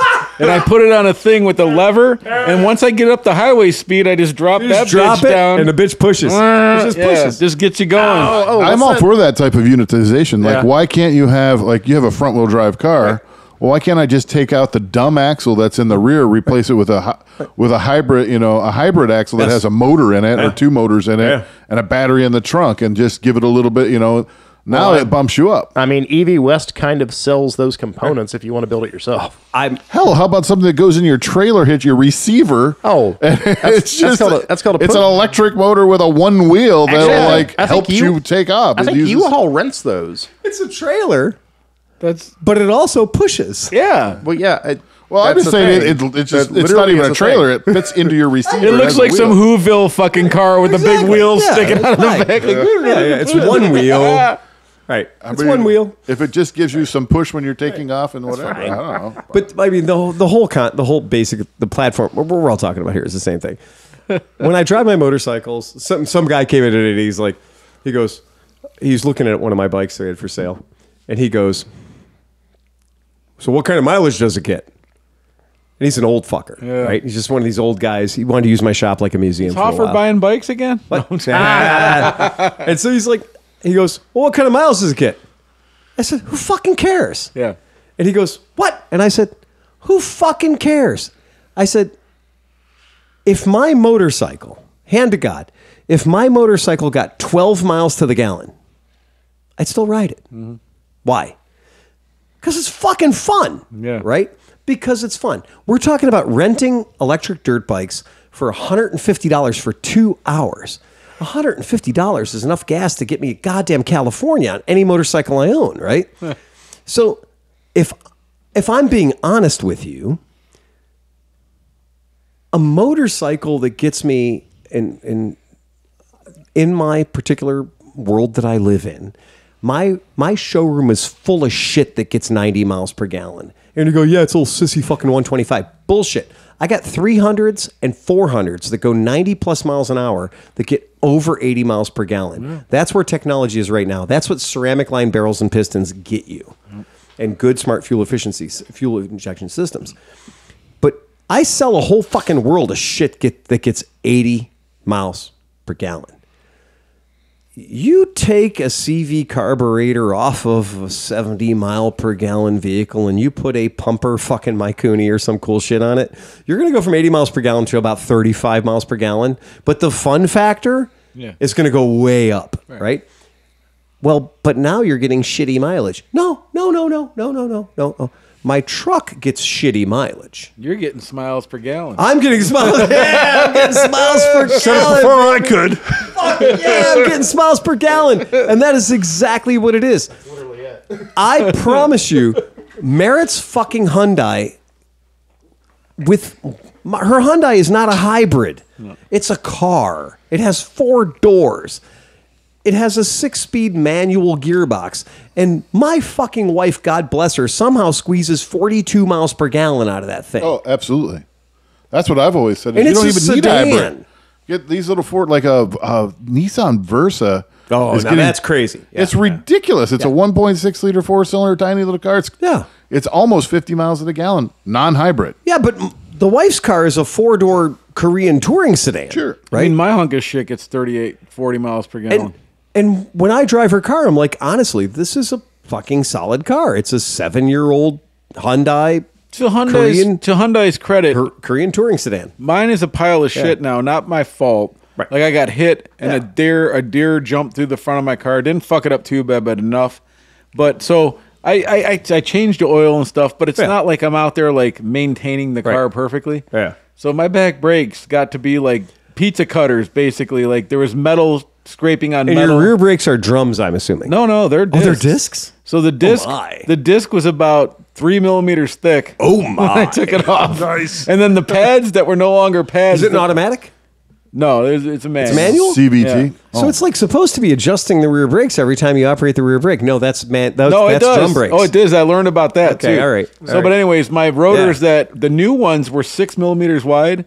The old ones I took off were less than 3. They were just little pizza they were cutters. wafer thin. But to Hyundai's credit, for whatever, every bolt came out without any fucking issues. And how many miles were on the car? 80-some thousand. 80,000 miles on the factory rotors. Yeah. If you own a Toyota Tundra truck, as I did, that's a wish. Like you're like, I think I did pads. I did pads before, but I left the rotors. That's pretty cool, but man. no, but you know what else I learned? So that was new to me. Yeah. Is that the brake piston? Yeah. You have to screw it in. Yes. Because exactly It's what you're adjustable. talking about, it adjusts itself to keep your emergency brake right there. Right. I didn't know that. So the first time I'm squeezing this fucking thing, and I'm like, I will kill you. Like, why are you not going in? Do you know what's not in your owner's manual? That. If you own a manual transmission car or even an automatic transmission car, to occasionally put your car in reverse, back down a very clear street or parking lot, and use your emergency brake, parking brake, to stop the vehicle. Oh, and that's what. Okay? Do that once or twice. Because if you're in Cleveland and you do that, it's just going to break your emergency brake cable. Right. Because you've never used it. And it's rusted. Corrosion has had it. Yeah. And which you needed one anyway. So anyway, fix that. But anyway, do that, back up, put it in reverse, and use the emergency brake to stop the car. Do it once or twice. And then put it in reverse and use your service brake. Now, is this like when you're doing a J turn? Like you're doing 80? Hold on. Yeah. Okay. Back to that. All right. You're going to use your service brake, your regular foot brake, to stop the car a couple of times. Bop, a couple of times. And now you're going to go out and you're going to back the car up 2 more times, maybe 5, 10, 15 miles an hour, and you're going to use your emergency brake again. So 2 e-brakes, 2 service brakes, 2 e-brakes. Now drive it down the street and stop at a red light. You're going to be shocked at how good your brakes work. You're going to be shocked at how bad your brakes were before you just did that thing that you should be doing all the time. That all depends. I know. It all depends on what type of brake setup It does. you have, because like a lot of cars have e-brakes inside the hat. Absolutely. With a disc brake on the outside. Absolutely. So when you back up and hit it, all you're doing is setting your e-brake. All you're doing is setting You're your not going to do anything for your caliper. Absolutely. Some, and usually it's the ones where they turn in. Yep. Those are actually using the brake caliper. Oh, yeah. Has a hydraulic way of acting, but it also has a mechanical way of acting. Mechanical star adjusters. And so that might work I had to on buy those. the $13 little cube So that you put on your fucking here's half-inch ratchet. The reason I tell you that is that this fella, Unless you have old school where you just have drum brakes. and those are star adjusters too. Those are mechanical star adjusters. So the reason I'm telling you that is because for 95% of the people that are listening to this podcast, what I just gave you is going to either adjust your e-brake or adjust both your e-brake and your service brake. But here's what I can tell you. You probably haven't done that in a while. But if you listen to me and I told you to do that and you go out and do that, even just once every 6 months, I'm going to save you about a $600 repair if you don't do it for 4 years. Because when I worked at the shop, that was one of our favorite ways to add about $600 onto the repair bill of anybody. Because I would be like, hey, are you aware that your rear brakes are barely working at all? Like when you're going down and you're stopping, that it's about 99% front brake and about 1% rear brake because your rear brakes are so far out of adjustment. Hey, Mitch, go ahead and hit the brakes. Watch me spin your rear brakes with my hand. Would you like me to fix that? It's about $600. Meanwhile, if an owner of a vehicle just used their e-brake and did what I said, 2 e-brakes, 2 service brakes, 2 e-brakes occasionally, and if you're feeling super saucy, buy a can of fluid film and go underneath your vehicle once a year before the salt hits it, and do that to all the brake linkages and or things. Okay. Ain't gonna hurt. You ain't gonna hurt. But that's one of those strange things that I promise you, I've never worked on a car in this country where the brakes were correctly adjusted. Right. Yeah. And but it ain't one of those things that it says on your dashboard, you should use your e-brake today. Because most cars are automatic transmission and, people don't use them. Right. Then there's the whole horse shit of like the Fords and stuff where it's electronic calipers and stuff like that. Yeah. Oh, yeah. And you can't do a brake job because you don't have the computer. Once your brakes wear down, like it has to reset. You have to reset it. You have to it's fucked. We just bought a Bluetooth-based OBD scanner and got some software that goes along with it to help us turn off service lights in various motorcycles that we work on, for lack of a better term. Right. And yeah, we're finally getting to the point where enough, kids have figured out ways to bypass. If you need an upgrade, Yeah. my Summit just had a couple of really good deals, and with my special deal type situation, I can get you a pretty sick, like full on tablet Yeah. machine for. Well, all these just work through a Samsung. Or, I know, but this is like Android-based these are one. badass. Like Yeah. you could service everything, reset everything, things that you're not supposed to reset. Oh, yeah, you can yeah. reset like all that. Yeah. Ownership of motor vehicles, ownership of modern motorcycles. 245. We're really kicking Are we it doing tonight. good? Yeah. Ownership of modern motorcycles and stuff like that.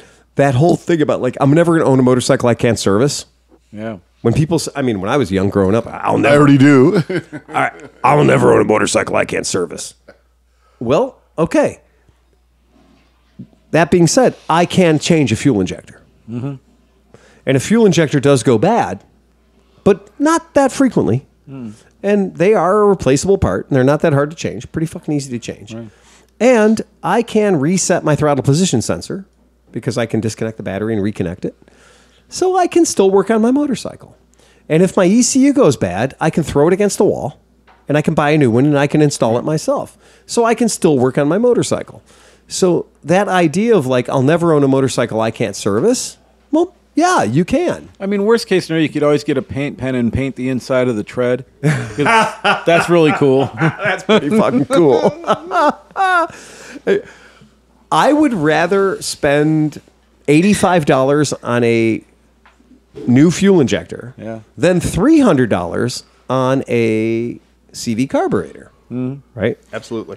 Abso-fucking-lutely. Absolutely. Right? I would rather do that. And that level of like, oh, shit, my fuel injector was jacked up. Yep.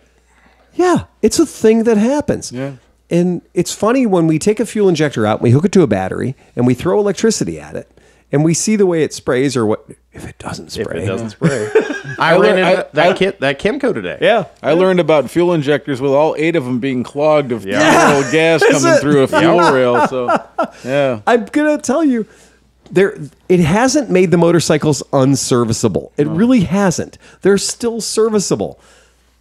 They just make it harder, though. They make everything harher in some ways, just to fuck with Actually, you. I disagree 100%. Yeah, hook it up to an OBD scanner. yeah, it tells you that your fuel injector's not working. The greatest invention when it came to fixing Vespas is the pads. The pads. And now that it's reliable, And if it's a Triumph or whatever, Oh, yeah. then it's a Same straight thing. up OBD2. So you plug it into a Harbor Freight OBD2 reader for $32. Right. And it tells you it's a P4010 or whatever. And you're like, oh, that's a fuel injector, right? you know, Well, I'm And just it's saying, the but same they codes. still, but like what I'm saying is that generally you're taking a lot of shit off to get to that injector. It's not they're making it still hard. No, I You're disagree. thinking about your pickup truck, though. Yeah, you're Yeah, thinking you about are. your pickup truck. No, but on bikes, No. oh no, no. absolutely not. No, I'll tell you what. It's think one. about- It's 1 8mm bolt. Yeah, let me you, think you, about- You Yeah, take but the. you're if it's taking a the scooter, tank off, you're taking no. But out- if it's a scooter, you just pop Not the a little scooter. cover off. Not a scooter. Not even. I will change the fuel injector in my Harley Davidson right now. 103 cubic inch motor. I will change the fuel injector in that bike right now, and I won't even have to take off the air cleaner. do it on my Africa Twin. Okay? Yeah. There's panels coming off. There's tanks getting Yeah. lifted. Okay, There's but That then I'll sounds let- like a but you hold problem. on, hold That on. sounds like a you problem. Hold on, Sleepy. Yeah. Same as You carbs. can take the two carburetors off of the Transalp. no, And I'll take the fuel injector out of your Africa Twin, and we'll see who's done first. Not I only that- promise you, Not only that, I'm gonna win, Not man. only that. Not only that. You still have to service the fuel injector versus servicing the carburetor. Yeah, right. So you go ahead and rebuild the two carburetors. I'll swap the fuel injector. We'll see who's fastest. Yeah, I will literally. And you know what? Since people got involved with time on their hands, cheap people, I've got lists of websites that sell you rebuilt fuel injectors. Oh, yeah. Because a fuel injector is nothing but a little electronic bobbity. You just got to replace the seals in it. yeah. And so, like, you look at, you're like, oh, this BMW fuel injector for my, R1200 is $197. But 73 websites are selling you this one that fits 73 motorcycles for $32. But you got to send them your old one. Yeah. Yeah. And you're like, fuck yeah, $32. And I've replaced 100 of those. And I've never had one that was bad. Like, it's shocking. The number of fuel injectors that I have changed just because I'm too lazy to properly fucking clean them. Yep. I mean, if you think about it, Yeah. a fuel injector is literally just an electronic Windex bottle. Yes, exactly. Correct. Well, it's well, Phil, that Kimco was telling you about earlier. I said I got it. The fuel injector was bad. I pulled one out of a Buddy 170. And that's the other thing with fuel injectors. You can be wrong. I literally pulled it out of the Buddy. There's a lot more windage Oh yeah. in a fuel injector than there is in a set of jets in a But, carburetor. you know, I did find out how you could figure out you got the wrong ones. Oh. So they sent me when I originally bought the new ones for my Dodge. I put it in, and I thought the thing was going to explode. And so then I took them out and I looked, and the old ones had 4 holes in the nozzle, and the new ones had like 7,000 17 holes. And, in the and you're like, okay, this might be doing something a little different here. Like, guys like, oh shit, well, I'll just send you new ones. You can just keep those. Like, all right, like, And that should tell you a lot too. When somebody's like, no, keep those. Yeah. Don't mail them back. yeah. Oh, you were ripping me off. Anytime anybody tells you to keep something, instead of shipping it back because they don't want to pay for the return shipping, you ripped me off. You know what I ended up doing? I was so disappointed with them that all I used the new ones for were the O-rings. I cleaned the old just ones pull myself, took them pull the apart, earrings out. fixed them. Absolutely. And I've done, we're all guilty of it. There's the run water through them trick. There's 100 different tricks about cleaning out your Brake cleaner fuel works injectors. great on everything. It works fucking fine. Oh, yeah. If you're willing to have the cancer and the torn up calluses on your Sure, hands, yeah. whatever, it's cool. But I am straight up. When anyone's like that, I was like, I defy you. I've had a lot of weird bikes that have weird fuel injection, but it is straight up on Moto Guzzi's. It took me longer to undo the high pressure fuel connection. Yep. That weird fucking push the pin, pull the thing. You got to get those stupid. Did you Yeah. get the Yeah, little the- knobby guys and all that? Oh, man, I shit? got 'em all. I got 'em all. I got a whole set because I And needed 50% one. of the time, I'd still break them. Yeah, right. So push the tab, push it in, Yeah. pull it, and then it would take me longer to do that That was a pain in the dick. to get the tank off than it was to actually change the injectors. All right, I'll give you that. And that's magical because too, when a fuel injector is not working great, the bike still goes down the road. Yeah, just sloppily. It's just not great. Yeah. And when you put a brand new fuel injector in, and the bike's like, "Hey, I'm back," you're like, that's pretty incredible. I mean, still, that's fucking great. Every time you go to the garage in the spring and you have your fuel injected bike and you hit it and it starts. Yes. It's Yep. like, Oh, man. The level of abuse, the level of neglect that apparently people that buy bikes from me can execute against a bike that wants to do nothing but make them happy. Right. A bike that wants to do nothing but make them happy. Tom took apart one that was 3 inches full of fucking mouse piss. Yep. 3 inches full of mouse piss and mouse nests and the whole deal. And it had 600 miles on it. Oh, God. Is there a word that exists that's not only neglect but also abuse? Oh, I'm sure. Is it like revenge neglecting something? It's called marriage. It's hate neglecting. Boy, I want to make comments, but I don't know. Well, I mean, seriously. I was going to say some things here, but there's no. neglect. Neglect, we know neglect. It's called the foster parent. Okay, yeah, there's neglect, and then there's neglect with a healthy dose of abuse. That's marriage. Okay, yeah, right. So neglect and abuse. This bike had been marriaged hard. I'll drink to that. And in its 600 miles, it had been dropped at least 14, 15 times. Yep. By people that had never met. Oh, yeah. Right? The bike had just been hate marriaged. It Yeah. was just so bad. It was so fucking bad. And when Tom pulled it, he was like, come back here and take a look at this. And he cleaned all the mouse shit out of it. Yeah. Right? And cleaned all that. I had never seen metal corroded by mouse piss so equally and efficiently over the entire surface of the vehicle that I was like, wow, that's really a tribute to marriage, right? It's fucking awful. It was so bad. But that being said, right, that's neglect and abuse. Yep. That's straight up neglect So did it fire and up? abuse. Oh, yeah. Bike runs like a top. Yeah. Yeah.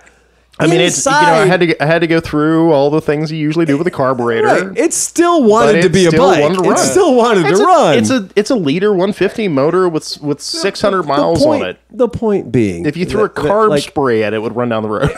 but the level at which people that listen to the podcast don't realize, they're like, I listen to a motorcycle podcast. You listen to a motorcycle podcast.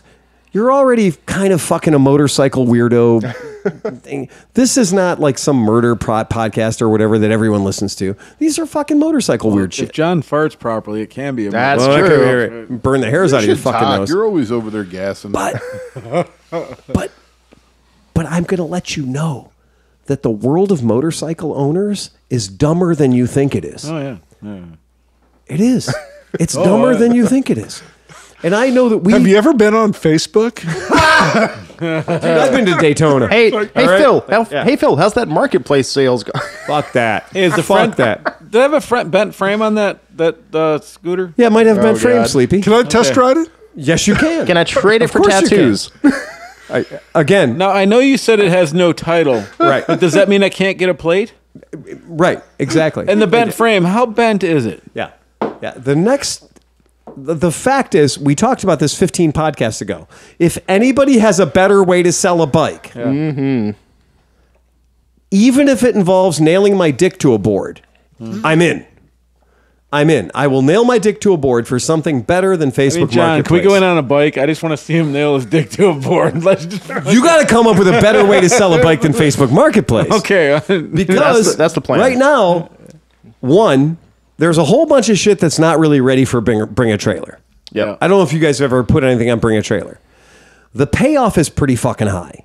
But the standards are pretty fucking high too. You can't list a 150 with a bent frame. He's on not Bring a talking Trailer. about the Facebook group. Right. Oh, Bring a Trailer actual. All right. But here's the jam. At the moment, Facebook Marketplace somehow accidentally killed Craigslist. Yep. right. And it also apparently accidentally killed eBay. Because I checked. I And list Cycle Trader, which is just fucking... Cycle Trader, which is just literally you type in the name of the motorcycle you want to buy, And it doesn't and show after you. 97 ads Yep. that are premium sponsored ads for not the motorcycle you want to buy, you'll eventually start seeing the motorcycle that you want to buy. And it- But the premium sponsored ads of that which are usually either unobtainium or dealer bikes that have like a $1,600 destination fee, Or doc worse fee, than whatever. that, Yeah. you find one that you're like, fuck yeah, I want this bike. Right. And it was like listed 29 months ago. Yes! Yeah. And you're like, what the fuck, dude? Right. This guy doesn't even, he's not even alive anymore. No. like, No, and because almost none of those listings are by humans. No. I'm sorry, by owners. They're all by Oh, there we go. 13. Oh my God, $13,500 for a VBB with a sidecar. Listed 2 days ago. Is that on Bring a Trailer? Tom, Hey. guess where we're going next, baby? I told you. Look, You told me, I told you. No, it's got Told it's got. you. I told you with the. Oh, is that a Florida bars. tall? Is that a tall windshield? The tall. Well, it doesn't have the tall windshield, but it does have all the chrome. Oh, okay, whatever. We're not putting chrome on the shit. Hey, We're gonna make a video of it starting in the first fucking Click on button. that and see if the spare tire has Vesper on it. It's spray painted Written on the it. back, yeah. What we're looking at is Bring a Trailer listing for a Vespa. We call these Nommers. They're straight from Vietnam, and it is. It's pretty, but it's all fucked up and wrong in 100 different ways. Why do And it's Dodges always painted green? $13,000 2 days in. Yeah. Yeah. They always for a paint- 19. By the way, it's not a 1960. It's not remotely a 1960. It's completely a fake bike. Yeah. It is a fake Vespa. It's never been to Italy. It's just a fake fucking bike. It's not any of the things it claims to be. It's just a fake But fucking the bike. best part is I guarantee you half the comments that are on this right now are people that we know. Right, because they didn't even bother putting an airbox cover on it, and you can see and the it's got Indian the LML it's got fucking the LML blue. yeah, blue air filter in it. But where do they get that freaking P125 fakey flywheel with the rubber? Because I don't even think they do that anymore. They don't. Is that a Dan motor? That's a no. That's just fucking bullshit. They didn't even put a It's a selector box Fireball. cover on it. What's funny is there's so much attention to detail in putting like a headlight in the yeah. sidecar Right. and like upholstering shit that shouldn't be upholstered, but yet it doesn't have an airbox cover. It's a 150. It's that it probably actually needs for it to run, and it doesn't have a selector box cover. Yeah. Yeah. There's Okay. the VIN. Sure. Oh wow, they absolutely stamped it. Oh, you know just that's like, a VBB with the very desirable 10-inch wheel Yeah. conversion kit. Well. Yeah, right. Yeah, sure. That's all fake. At least it. But this is my point. This is wait. another point. This is another point. No. That is a fake bike. That's Well, all they it don't is. Match. What's Do that? Does the Oh motor- no, they never match. They're not supposed to match. Yeah. Okay. If you bring me a bike and the numbers match, I know you faked it. Okay. Yeah. I'm not an In expert. fact, You that's guys are. 100% fucking guarantee that you faked it. Gotcha. Because nobody at Vespa was like, it Luigi. says Vespa on the cover of Right. the spare tire. Yeah, the spare tire. That's exactly it. That's the Vesper. That's the cover. The Vesper. That is the, yeah, that's the it. Vesper. It is spray painted. I'm It not is even spray kidding. It's painted on the spray back. painted Yeah, on the right. vinyl. But you see the way it looks like an E and then an R at the end instead of an actual A? Oh, yeah. I think Right. the last one of these I sold for $300 at Just Barber.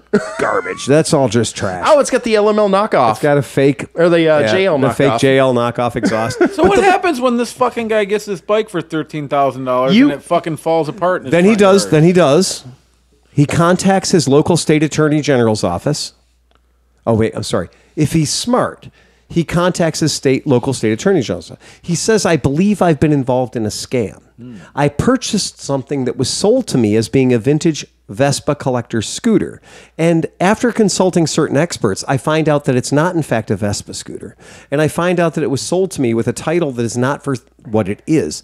The bike that came into our shop recently that was well over $5,000 paid had a title that said it was a 1961 Vespa bike, which we know it wasn't, that it was fictitious. So that's fraudulent. So then you go to the AG's office and you file a criminal complaint with the Attorney General's office against the person that sold it to you. And if your case is good enough and anybody fucking cares, you might get some action.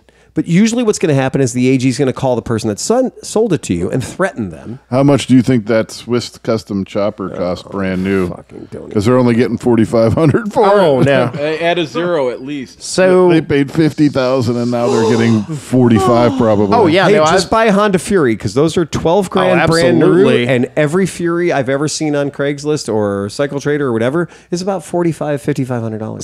So getting back to this, Yeah. there's of course a long line of comments Of course there are. that have been redacted because course. they are not constructive because they're calling it out for the bullshit that Yeah, it is. exactly. Christmas special sold for $9,200. Yeah, those are. Hence why we're saying bring a trailer. If you want to sell something and you're willing to go through the motions, you will find your fat, white male buyer on Bring a Trailer. And not only is it Bring a Trailer, it's Bring a Wallet. There's a sucker born every minute, and they love to bid on Bring a Trailer. All on Bring a Trailer, which is why this is just a license to print fucking money.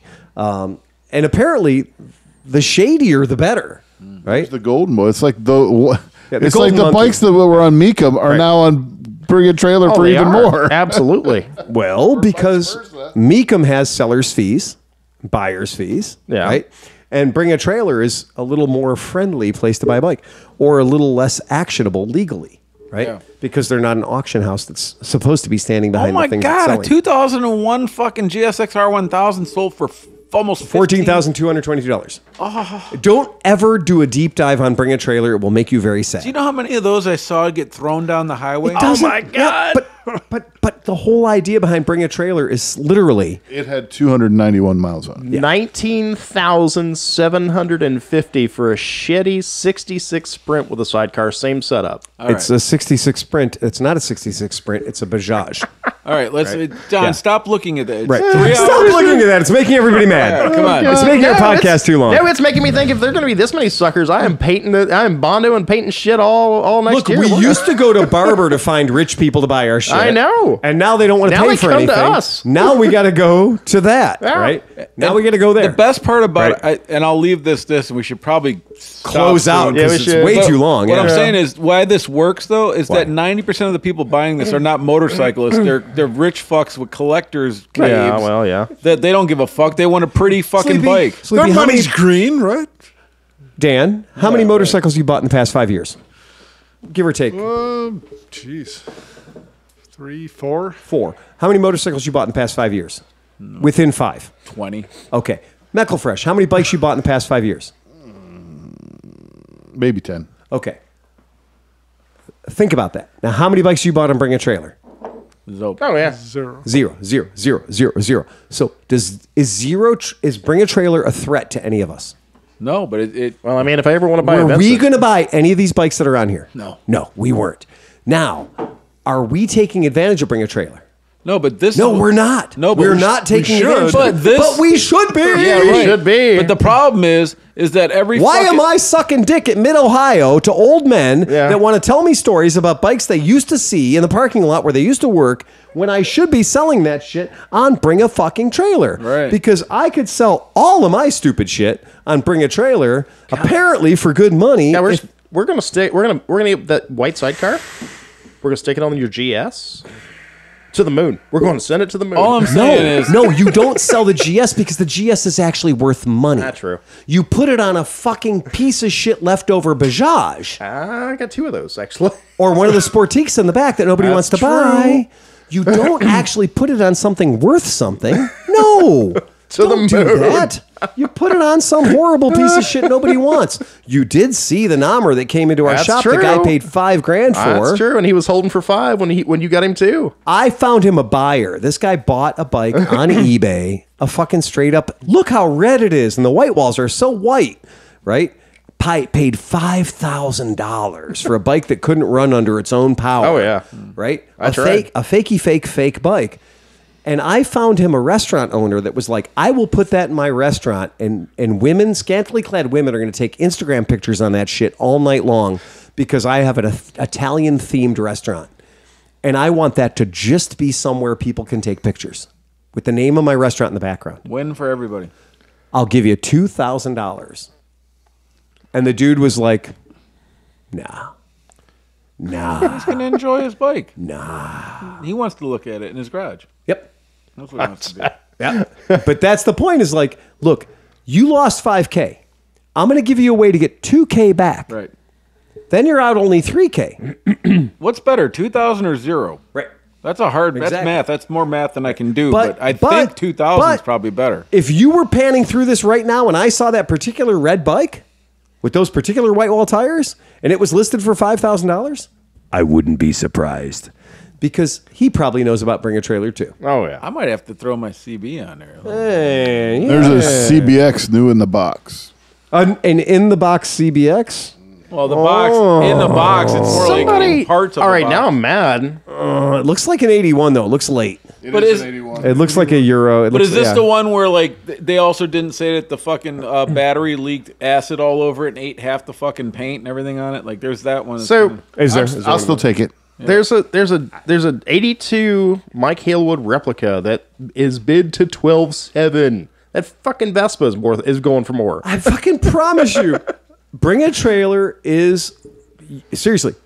Pour a strong drink. Pour yourself a strong fucking drink, and then spend an hour looking at Bring a Trailer. And if you're like, Look at the juice dripping on the side. but I don't. Oh, no kidding. Right. But I don't know about cars and motorcycles and shit. Oh yeah, the front brake is let go. The front brake is let go and dumped all of its brake fluid on the paint. Yep. So the paint on that bike is gone on the right side of the gas tank and on the rifle fairing. Good. I'll still take it. I know. Hey, John, that bike is only 6 carburetor rebuilds Yep. Sure. away from being running. Well, they uncrated it. Oh, they did No, uncrate no, it. it Oh, they said- put it. No, that's what it should look That's like. what it should look like. That's what Except it for the paint's should not look going like. to look like that. No, the paint's not going to look like that because it's already. She had rats chew on the wiring harness. Yeah. Oh, that's jail. That's just CBX shit. Hey, You know John- what? Here's the thing. I'll tell you guys. Last week we had a podcast talking about the bike that got away. Did you guys notice I didn't say a single thing about CBXs? Right. And I've owned 2 of them. I have never Well, they wanted, didn't get away if you already own 2 of them. but I never wanted to have them back. Right. And I've never at anywhere been like, CBX, I'll pay it. I'll pay the money. I got to have it. No, because you know what? It wasn't great.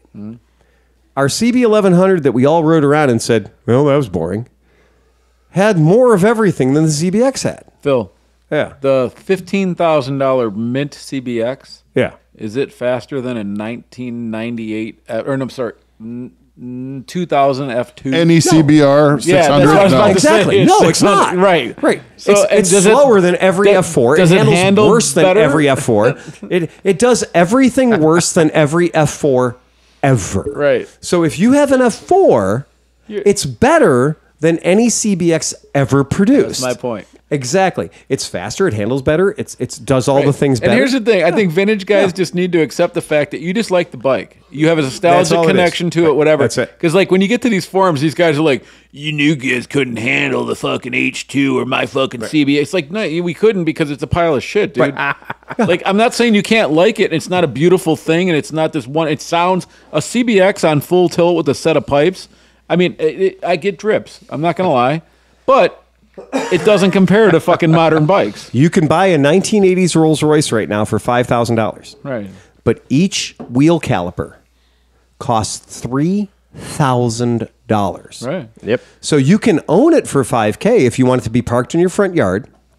But if you want to drive it and do anything like to it, drive it and enjoy it, each wheel caliper, I just did a little basic shopping because I was curious about buying one, that just a wheel caliper, one wheel caliper, costs $3,000. You know what's weird? Sorry. Yeah.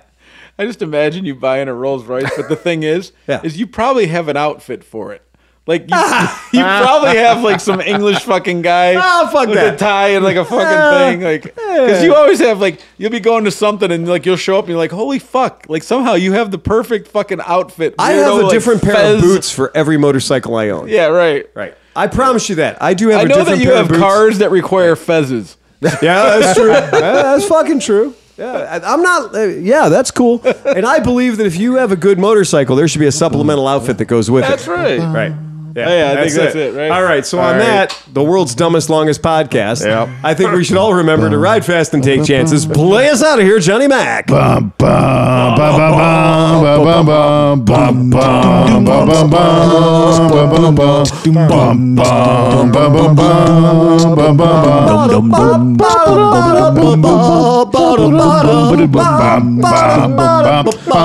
Hit the red button. Get us out of here. Eject, eject, eject.